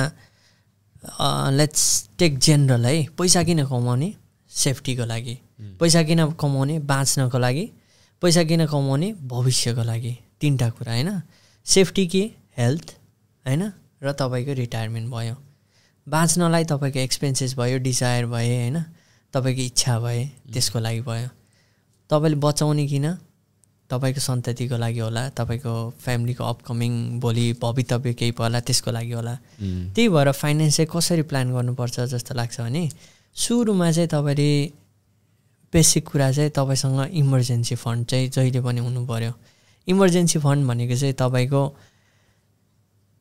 एटलिस्ट तपाईँको घरको र तपाईँको खर्चको 6 महिनाको लागि चाहिँ cash backup in context of FD हुनसक्छ, त्यो बन्ड हुनसक्ला होइन, इक्विटी कुनै पनि गोल्ड हुनसक्ला, त्यो चाहिँ तत्काल बेचेर या त तत्काल निकाल्न मिल्ने क्यास फर्ममा हुनु पऱ्यो क्या। त्यो एउटा इमर्जेन्सी फन्ड भयो। अब तपाईँको इन्कमको एटलिस्ट 50% चाहिँ तपाईँले म्यानेज गर्नु पऱ्यो आफ्नो डे टु डे लाइफहरू क्या। तपाईँको खाना, घाँस बाँस कपास चाहिँ एटलिस्ट तपाईँको इन्कमको 50%बाट चाहिँ म्यानेज गर्न सक्नु पऱ्यो। त्यो भयो भने तपाईँसँग 30% चाहिँ तपाईँको डिजायरको लागि पैसा भयो। डिजायर भनेको चाहिँ तपाईँलाई लुगा लाउनु मन लाग्ला, आइफोन चलाउनु मन लाग्ला, गाडी किन्न मन लाग्ला, भ्याकेसन जान मन लाग्ला, तिनीहरू चाहिँ तपाईँलाई नभए पनि हुन्छ। तर हामीले जम्मै यो गरेको के को लागि त भन्दाखेरि बाँच्नु पनि त पऱ्यो नि होइन, बचाएर मात्र भएन। सो 20% चाहिँ एटलिस्ट तपाईँको इन्कमको पर मन्थ तपाईँ नेपालमा इन्भेस्ट गर्नुहोस्, विदेशमा गर्नुहोस्, इक्विटीमा गर्नुहोस्, जग्गामा गर्नुहोस्, जेमा गर्नुहोस्, तर त्यो पैसा चाहिँ सेभ गर्नै पऱ्यो क्या दाइ। त्यति चाहिँ क्लियरली तपाईँ डिसिप्लिन भएर गर्नुभयो भने हामी जो अलिकति लोवर क्लासबाट आएको मान्छेलाई चाहिँ फाइनेन्सियल्ली अलिकति बेटर हुन चाहिँ हेल्प हुन्छ। नत्र हामीले जति आएको पैसा खर्च मात्र गर्ने होइन, अनि सबै चाहिँ तपाईँको घर र जग्गामा मात्र लगानी गर्ने, प्रोडक्टिभ सेक्टरमा चाहिँ कहीँ पनि लगानी नगर्ने हुँदा चाहिँ तपाईँले भोलि तपाईँसँग लास्टमा के हुन्छ त 50 वर्षपछि भन्दाखेरि एउटा घर हुन्छ, त्यो पनि भाडा लाग्ने ठाउँमा छ भने त ठिकै छ, नत्र त्यसकै मेन्टेनेन्समा पनि अर्को पैसा खोज्नुपर्ने हुन्छ। हामी नर्मल्ली नेपालीहरूको जुन विदेशमा बस्ने इन जेनरल होइन, सबैलाई भन्न खोजेको होइन, एउटा साधारण प्रायः जस्तो मान्छेहरूको चाहिँ सोचाइ के हुन्छ भने विदेश जाने अनि कमाउने, एउटा घर बनाउने, सकिन्छ भने एउटा गाडी किन्ने, त्यति नै इच्छा हुन्छ नर्मल्ली प्रायः मान्छेहरूको होइन। तर मैले कति सुनेको हुन्छु, कति हेरिराखेको हुन्छु, जस्तो तपाईँहरू जस्तो मान्छेहरूसँग कहिले काहीँ भेटघाट हुँदाखेरि कुराहरू आउँछ, कति पोडकास्टहरू पनि हेरिरहेको हुन्छु म, कति भिडियोहरू हेरिराखेको हुन्छु होइन। उहाँहरू पनि त्यस्तै कुरा भन्नुहुन्छ क्या, कस्तो भने त्यो जुन घर किन्ने अथवा गाडी किन्ने भन्दा त्यो पैसाले चाहिँ कुनै एउटा प्रोडक्ट कुरामा चाहिँ जुनले चाहिँ पैसा जेनेरेट गरिराखोस् क्या, त्यस्तोमा लगानी गर्नु भनेर भन्छ क्या। त्यसको लागि केही छ आइडिया इलाबोरेट गरिदिनु न। यसको लागि चाहिँ एउटा बुक छ कि दाइ, बेसिक सबैले पर्सनल फाइनेन्समा सुरुमा पढ्ने भनेको चाहिँ रिच ड्याड पुअर ड्याड भन्ने बुक छ। त्यसमा चाहिँ लाइबिलिटी र एसेटको बारेमा भनेको छ क्या। तपाईँको पैसा केले गोजीमा ल्याउँछ र गोजीबाट पैसा केले लान्छ। लाइबिलिटी भनेको चाहिँ हाम्रो पैसा जाने कुराहरू भए, एसेट भनेको चाहिँ पैसा आउने कुरा भए। अब त्यसमा मान्छेले बुझ्न सक्नु पऱ्यो कि तपाईँले एसेटमा लगानी गर्दै हुनुहुन्छ कि लाइबिलिटीमा लगानी गर्दै हुनुहुन्छ होइन। जस्तै हामी घर भन्छौँ होइन, घर पनि एसेट पनि हुनसक्छ, लाइबिलिटी पनि हुनसक्छ। यदि तपाईँको घर चाहिँ रेन्टल प्रपर्टिज हो, जस्तै दुबईको केसमा हेरौँ होइन, रियल इस्टेटमा तपाईँ चाहिँ यदि डाउन पेमेन्ट गर्न सक्नुहुन्छ भने तपाईँको चाहिँ एटलिस्ट रेन्टलले मोर्गेज पे गरिदियो भने त त्यो त तपाईँको एसेट भयो, किनभने 10 वर्षमा तपाईँको घर पनि भाडाले बनाइदियो होइन। त्यो पछाडि जति भाडा आउँछ त्यो त तपाईँको इन्कम भयो। तर त्यही घर तपाईँ आफै बस्नलाई मात्र प्रयोग हुने घर छ भने त त्यो त तपाईँको लाइबिलिटी भयो, त्यसको मेन्टेनेन्स आउला। अब यसमा इमोसनल कुराहरू पनि आउँछन् होइन, कति निडको कुराहरू पनि आउँछन्, मान्छेको इम्पोर्टेन्सको कुराहरू पनि आउँछन्। तर बेसिक कुरा चाहिँ के चाहिँ बुझ्नु पऱ्यो भने घरभन्दा पहिला एटलिस्ट तपाईँसँग केही सोर्स अफ रिलायबल इन्कम चाहिँ हुनुपर्छ है होइन। जागिर हामी गरिरहेछौँ, भोलि ढाक्क जाला होइन, भोलि अर्को जागिर भेटिएला आफ्नो ठाउँमा छ, तर सधैँभरि जागिर त गर्न सकिँदैन।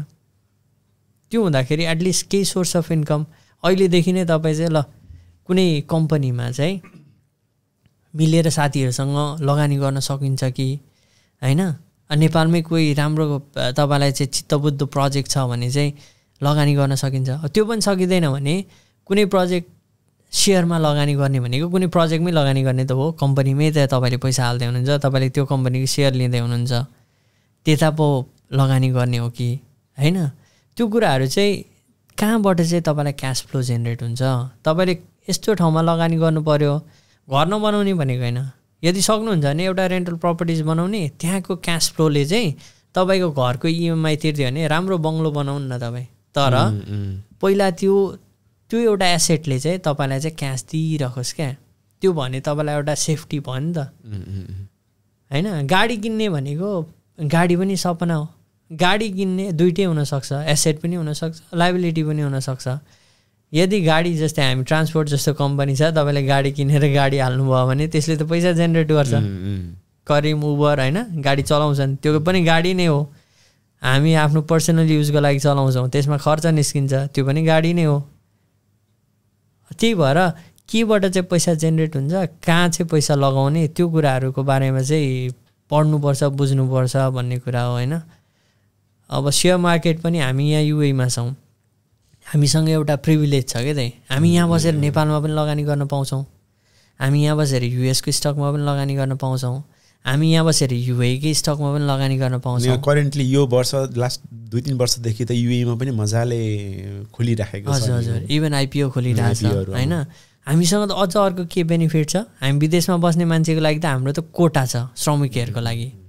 आइपिओमा पनि क्या उहाँ होइन। तपाईँको चाहिँ जस्तै अहिले म्याक्सिमम् मान्छेलाई थाहा छैन, थाहा हुनेले पनि धेरैले गर्नुभएको छैन। त्यही भएर हामीले आइपिओ भर्दाखेरि 40 किताब 50 किताब परिरहेको हुन्छ। त्यो किन भन्दाखेरि धेरै मान्छे अहिलेसम्म अवेरै हुनुहुन्न होइन। त्यो डिम्याट अहिलेसम्म कतिको छ, कतिले गर्नु नै भएको छैन, हामीले भिडियो पनि बनाएर अवेर त गरेर हुन्छौँ, तर त्यो मान्छेले इनिसिएसनै लिन चाहँदैन क्या। तर अबको जमानामा चाहिँ पर्सनल फाइनेन्सको बारेमा मान्छेले बुझेन भने चाहिँ गाह्रो हुन्छ। ज्वलन्त उदाहरण म आफै हो। त्यो त होइन होला दाइ, र पनि अझ बेटर हुन सक्थ्यो होइन, बेटर हुन सक्थ्यो, त्यो चाहिँ हो। मैले पनि भर्खरै हेर्दै, किनभने यो पर्सनल फाइनेन्स हामीलाई कहीँ पढाइएन सिकाइएन नि त, आफैले बुझ्नु पऱ्यो क्या दाइ, आफैले पढ्नु पऱ्यो। त्यही भएर मैले भिडियोहरू बनाउनुको कारण पनि के हो भने अब बिजनेस गर्ने यहाँ मभन्दा दिग्गज हुनुहुन्छ होइन, मिलियन्स नेपालीहरू टर्नओभर गर्ने कम्पनीहरू छ, तर उहाँहरूले आएर टिकटकमा भिडियो बनाउनु हुन्न क्या होइन। उहाँहरूलाई त्यो अब कम्फर्टेबल पनि नहोला, अब एउटा लेभलमा पुगिसक्नु भयो। तर मलाई त के छ भने मैले जुन स्ट्रगल गरेँ, कोही मेरो भिडियो हेरेर चाहिँ कसैले एउटा ल दाइ मैले चाहिँ राम्रो कम्पनी खोलेँ होइन भन्ने हुनुभयो भने त त्यो त मेरो लागि त एउटा ब्लेसिङ हो नि त दाइ होइन। तपाईँले भनेर चाहिँ मैले ल पर्सनल फाइनेन्समा मैले अब कतिले मलाई म्यासेज गर्नु दाइ तपाईँले भनेपछि मैले चाहिँ सेयर भर्न थालेँ होइन, सेयरमा लगानी गर्न थालेँ, ल मलाई अब सेकेन्डरीमा कसरी इन्भेस्ट गर्ने भनिदिनु भन्नुहुन्छ। त्यो भनेको के भने मेरो 5 जनाले हेरोस् भिडियो प्रब्लम होइन, तर त्यो 5 जनाको लागि चाहिँ केही इम्प्याक्ट, म त्यही भएर चाहिँ पाएँ भिडियो बनाउँदिनँ होइन। म चाहिँ राम्रै जस इन्फर्मेटिभै जाओस्। एज अ टिकटक भनेको चाहिँ प्लेटफर्म रिसोर्सेस पनि हो। के कुराले फेरि यो टिकटकमा जम्प गरायो? बुढी मलाई टिकटक खासै मन पर्दैन थियो, खालि मलाई टिकटकमा चाहिँ कन्ट्रोभर्सी, युएमा त अझ त्यो बेला मैले सुरुमा टिकटक चलाउनु थाल्दा खालि कन्ट्रोभर्सी फाइट होइन, यताउता मात्र आउँथ्यो। अनि म चाहिँ बुढ्ला यस्तोमा हेर्नु पनि हुन्न चलाउनु पनि हुन्न भन्थेँ। अनि मैले फर्स्टमा हेरेको भनेको हाम्रो मनोज मराठाजीको टिकटक, अनि फुर्बा अनि फुले दाई, उहाँहरूलाई देखेपछि होइन राम्रो मान्छेहरूले पनि बनाउँदो रहेछ नै होइन। यो चाहिँ यहाँबाट पनि एटलिस्ट तपाईँसँग के भयो भने तपाईँसँग पावर भयो नि त। जस्तै आज हामी पोडकास्टमा बोलिरहेछौँ, मेबी 5 जनाले हेर्लान्, 5000ले हेर्लान्, तर केही इम्प्याक्ट पर्न सक्छ नि त। मेरो भोइस त त्यहाँसम्म पुगिरहेछ।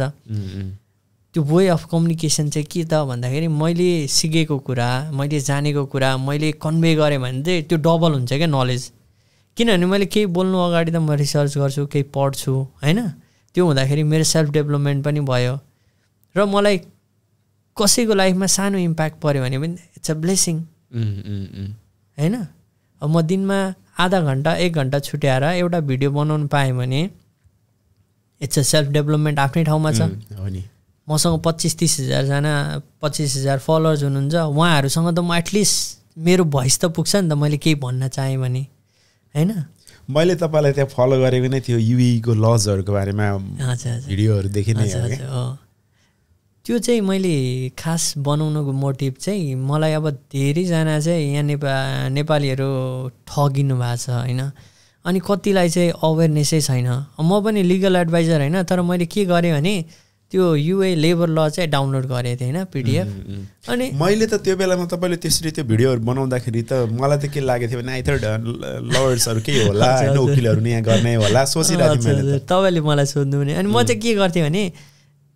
प्रब्लम त थाहा हुन्छ नि त मलाई होइन। अब कतिले भन्नुहुन्छ मेरो कम्पनीले चाहिँ म रिजाइन गरेँ तर मलाई जान दिइरहेको छैन।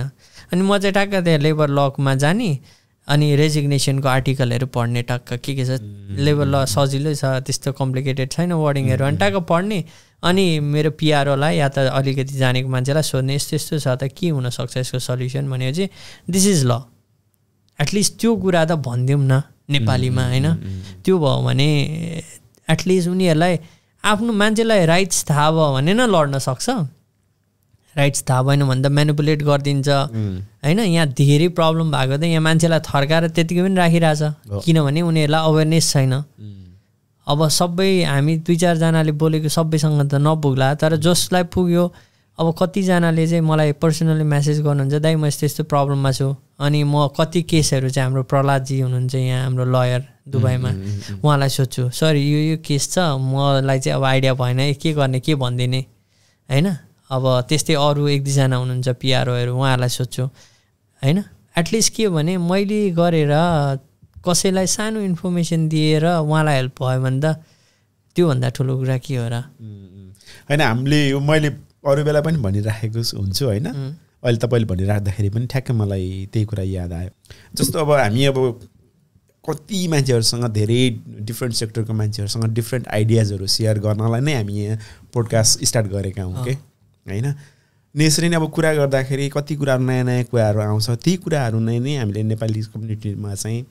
एउटा अवेरनेस गरौँ भन्ने नै हाम्रो उद्देश्य हो क्या खासमा चाहिँ। अनि त्यसरी नै अब सुरु गरे हौ। धेरै धेरै कुराहरू सिक्ने मौका मिलेको छ हामीलाई पनि, धेरैजना मान्छेहरूसँग कुरा गर्ने मौका मिलेको छ। त्यो चाहिँ एउटा कुरा खुसी पनि लाग्छ। मैले भन्छु कि जहिले पनि तपाईँको नेटवर्क भनेको अबको चाहिँ नेटवर्क हो क्या होइन। तपाईँले अहिले 60जना खतरा मान्छे चिन्नुभयो भने होइन, त्यो 60जनामा 5जना मात्र तपाईँले फोन गर्दा चाहिँ फोन उठाइदिएर तपाईँले भनेको बेलामा एउटा हेल्प गरिदिन सक्यो भने तपाईँलाई त्यो लाइफमा तपाईँको त्यो ठुलो एचिभमेन्ट हो कि त्यही। धेरै मान्छे चाहिँदैन क्या, झुन्ड चाहिँदैन। तपाईँको सर्कलमा तपाईँ जस्तो 5जना मान्छे भयो भने यु क्यान डु एनिथिङ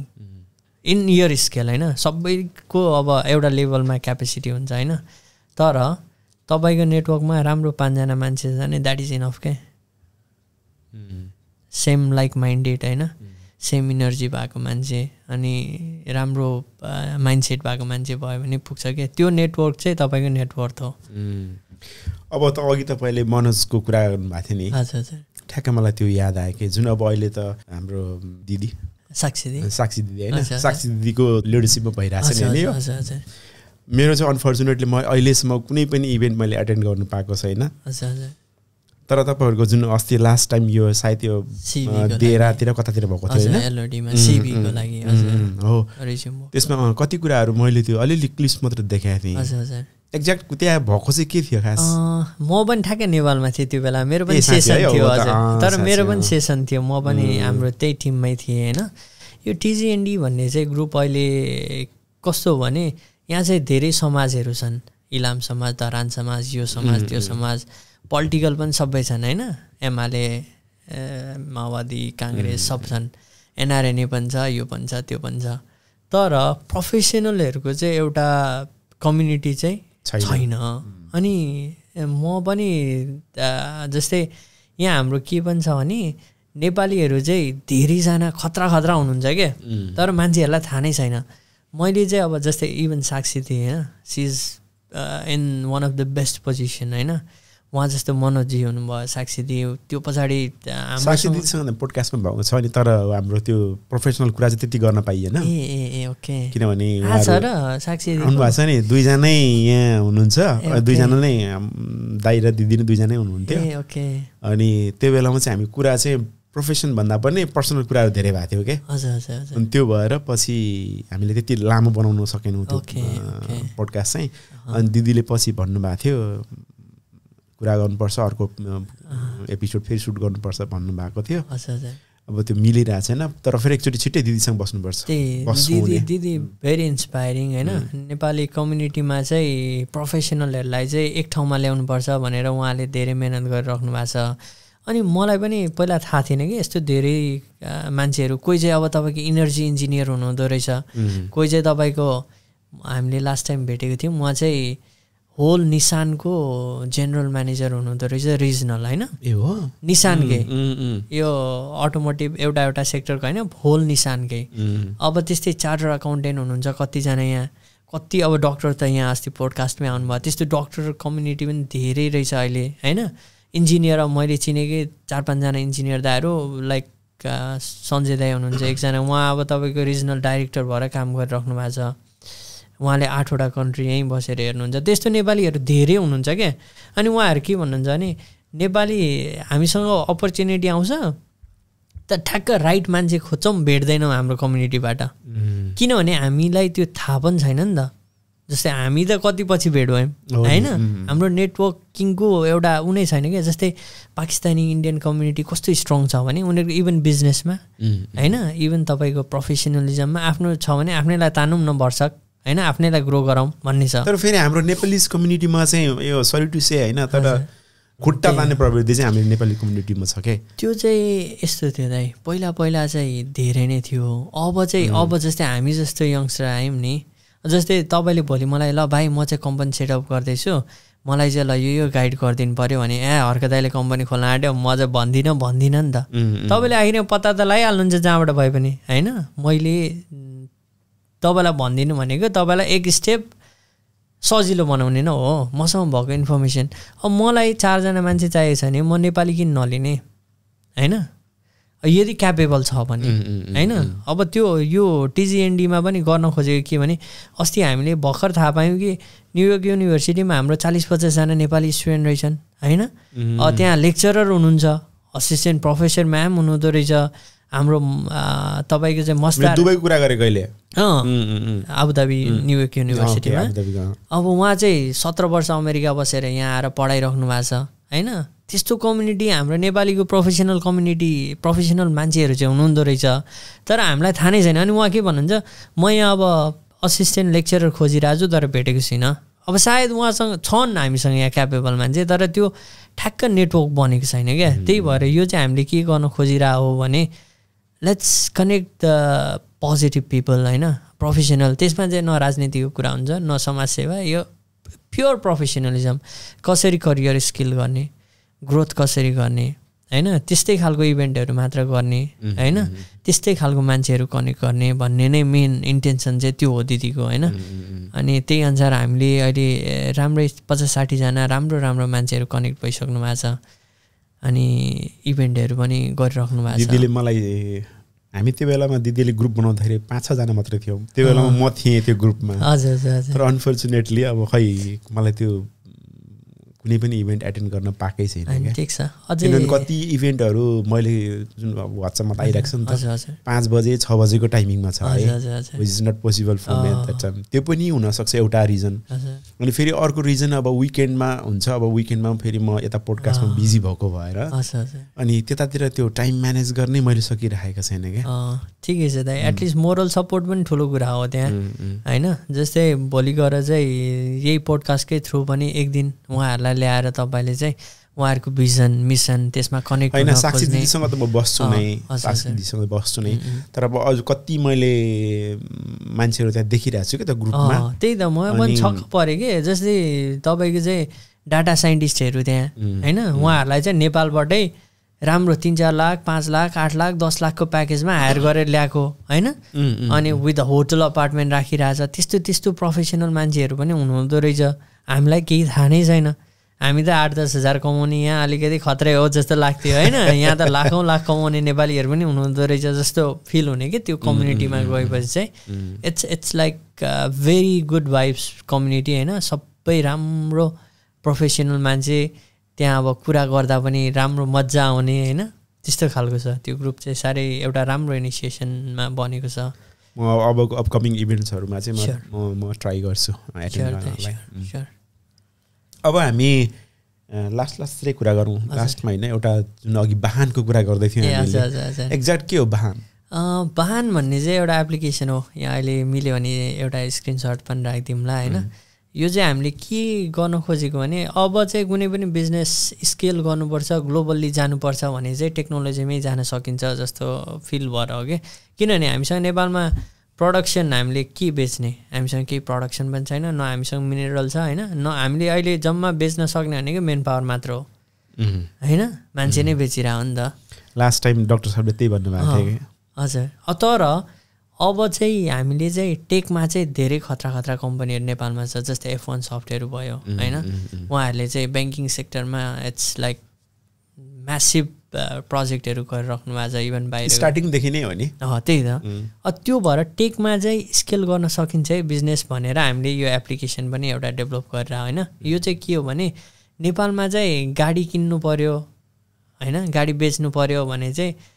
राम्रो एउटा प्लेटफर्म छैन इभन नयाँ गाडीहरूको रिभ्यू होइन नयाँ गाडीमा फिचर के छ सबै सोरुम जानु पर्यो कि त बाइकहरू कुनै नयाँ आयो त्यसको फिचरहरू के छ त्यसको रिभ्यू के छ त्यो सबै कुराहरू चाहिँ एउटै प्लेटफर्ममा हेर्न पाइयो र त्यहीँबाट चाहिँ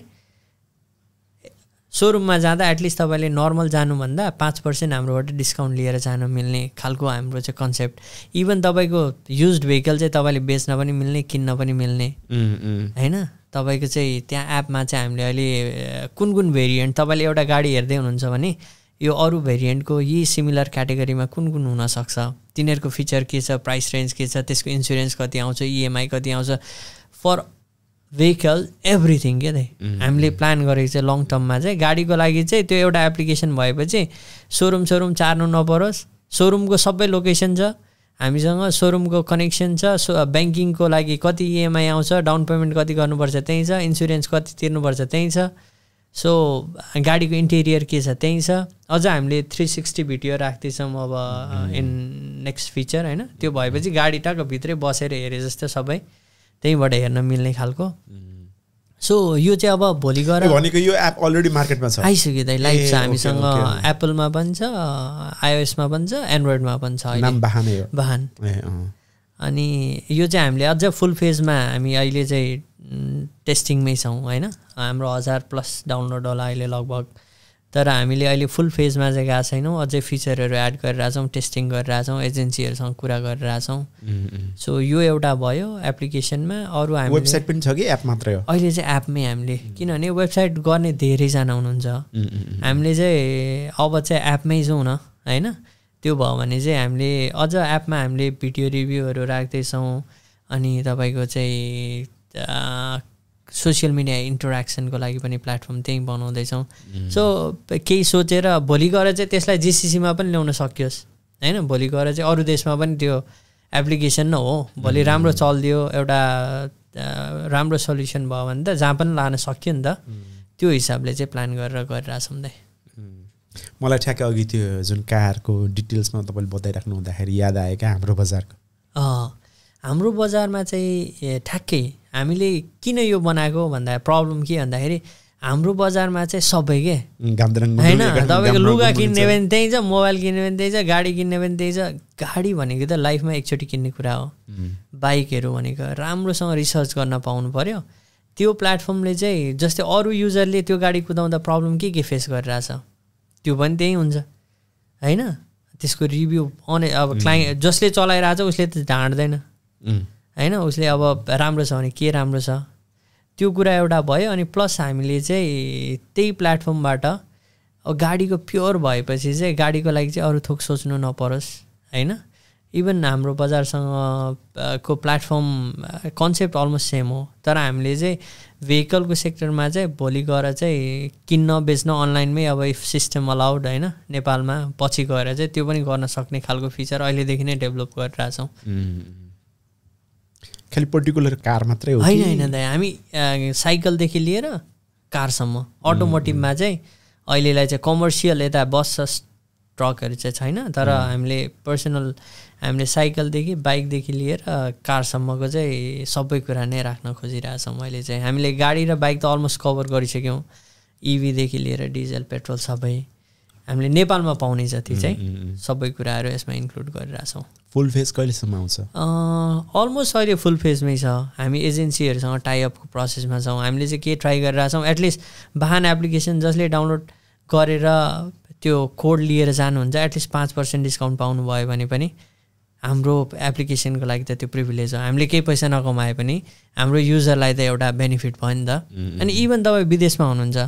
हामीलाई थाहा छैन नेपालमा कुन कुन गाडी छ कुन बाइक छ बच्चा बच्चीलाई बाइक किनिदिनु छ होला साइकल किनिदिनु छ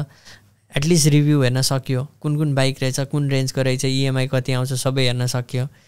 त्यो पनि हाम्रो टार्गेट हो क्या अनि त्यो भएपछि तपाईँको हामीले अझ इभी चार्जिङ स्टेसनहरू पनि अहिले त्यहाँ प्लट गरिरहेछौँ सो इलेक्ट्रिक गाडी कुदाउने मान्छेलाई त्यो एउटा हेडेक नहोस् वाहन एप्लिकेसन गरेपछि चाहिँ टाका कहाँ इभी छ ठ्याक्क देखाइदिन्छ सो द्याट पिस अफ माइन्डमा कुद्न पाइयोस् त्यो पनि इन्टिग्रेट गरिरहेछौँ थ्याङ्क यू सो मच कस्तो भयो आजको यो हाम्रो कुराकानी मलाई चाहिँ एकदमै सरी होइन मैले एकदमै यो घाँटीले एकदमै टेन्सन दियो मलाई प्रब्लम दियो एकदमै डिस्टर्ब भयो हाम्रो कन्भर्सेसन होइन इट्स ओके दाइ मेन कुरा चाहिँ मलाई त टिकटक बनाउँदा सबै कुरा भन्न पाइँदैन कि दाइ होइन अब 2 मिनटको भिडियो बनायो भने लामो भयो भनिदिनुहुन्छ होइन सो यसरी खुलेर कुरा गर्न काहीँ प्लेटफर्म पाएको थिएन होइन सो तपाईँहरूले यो प्लेटफर्म दिनुभयो it's a good opportunity at least मलाई कसलाई के लाग्यो त्यो आफ्नो ठाउँमा छ तर मलाई एटलिस्ट के भन्न मन छ भने हामी नेपाली कम्युनिटी चाहिँ ग्रो हुनुपर्छ होइन there is a huge potential जसमा चाहिँ अलिकति विलिङनेस छ गर्ने सोच छ उसको लागि चाहिँ इट्स अ इमेन्स अपर्च्युनिटी दुबईमा अनि कुनै पनि हेल्प चाहियो जस्तै एटलिस्ट एज अ मेन्टर होइन मैले जानेको कुरा मैले गरेको कुरा त मैले सेयर गर्न सक्छु कुनै पनि टाइममा मेरो इन्स्टामा मेरो टिकटकमा होइन मलाई म्यासेज गर्नुभयो इभन मेरो इमेलमा भने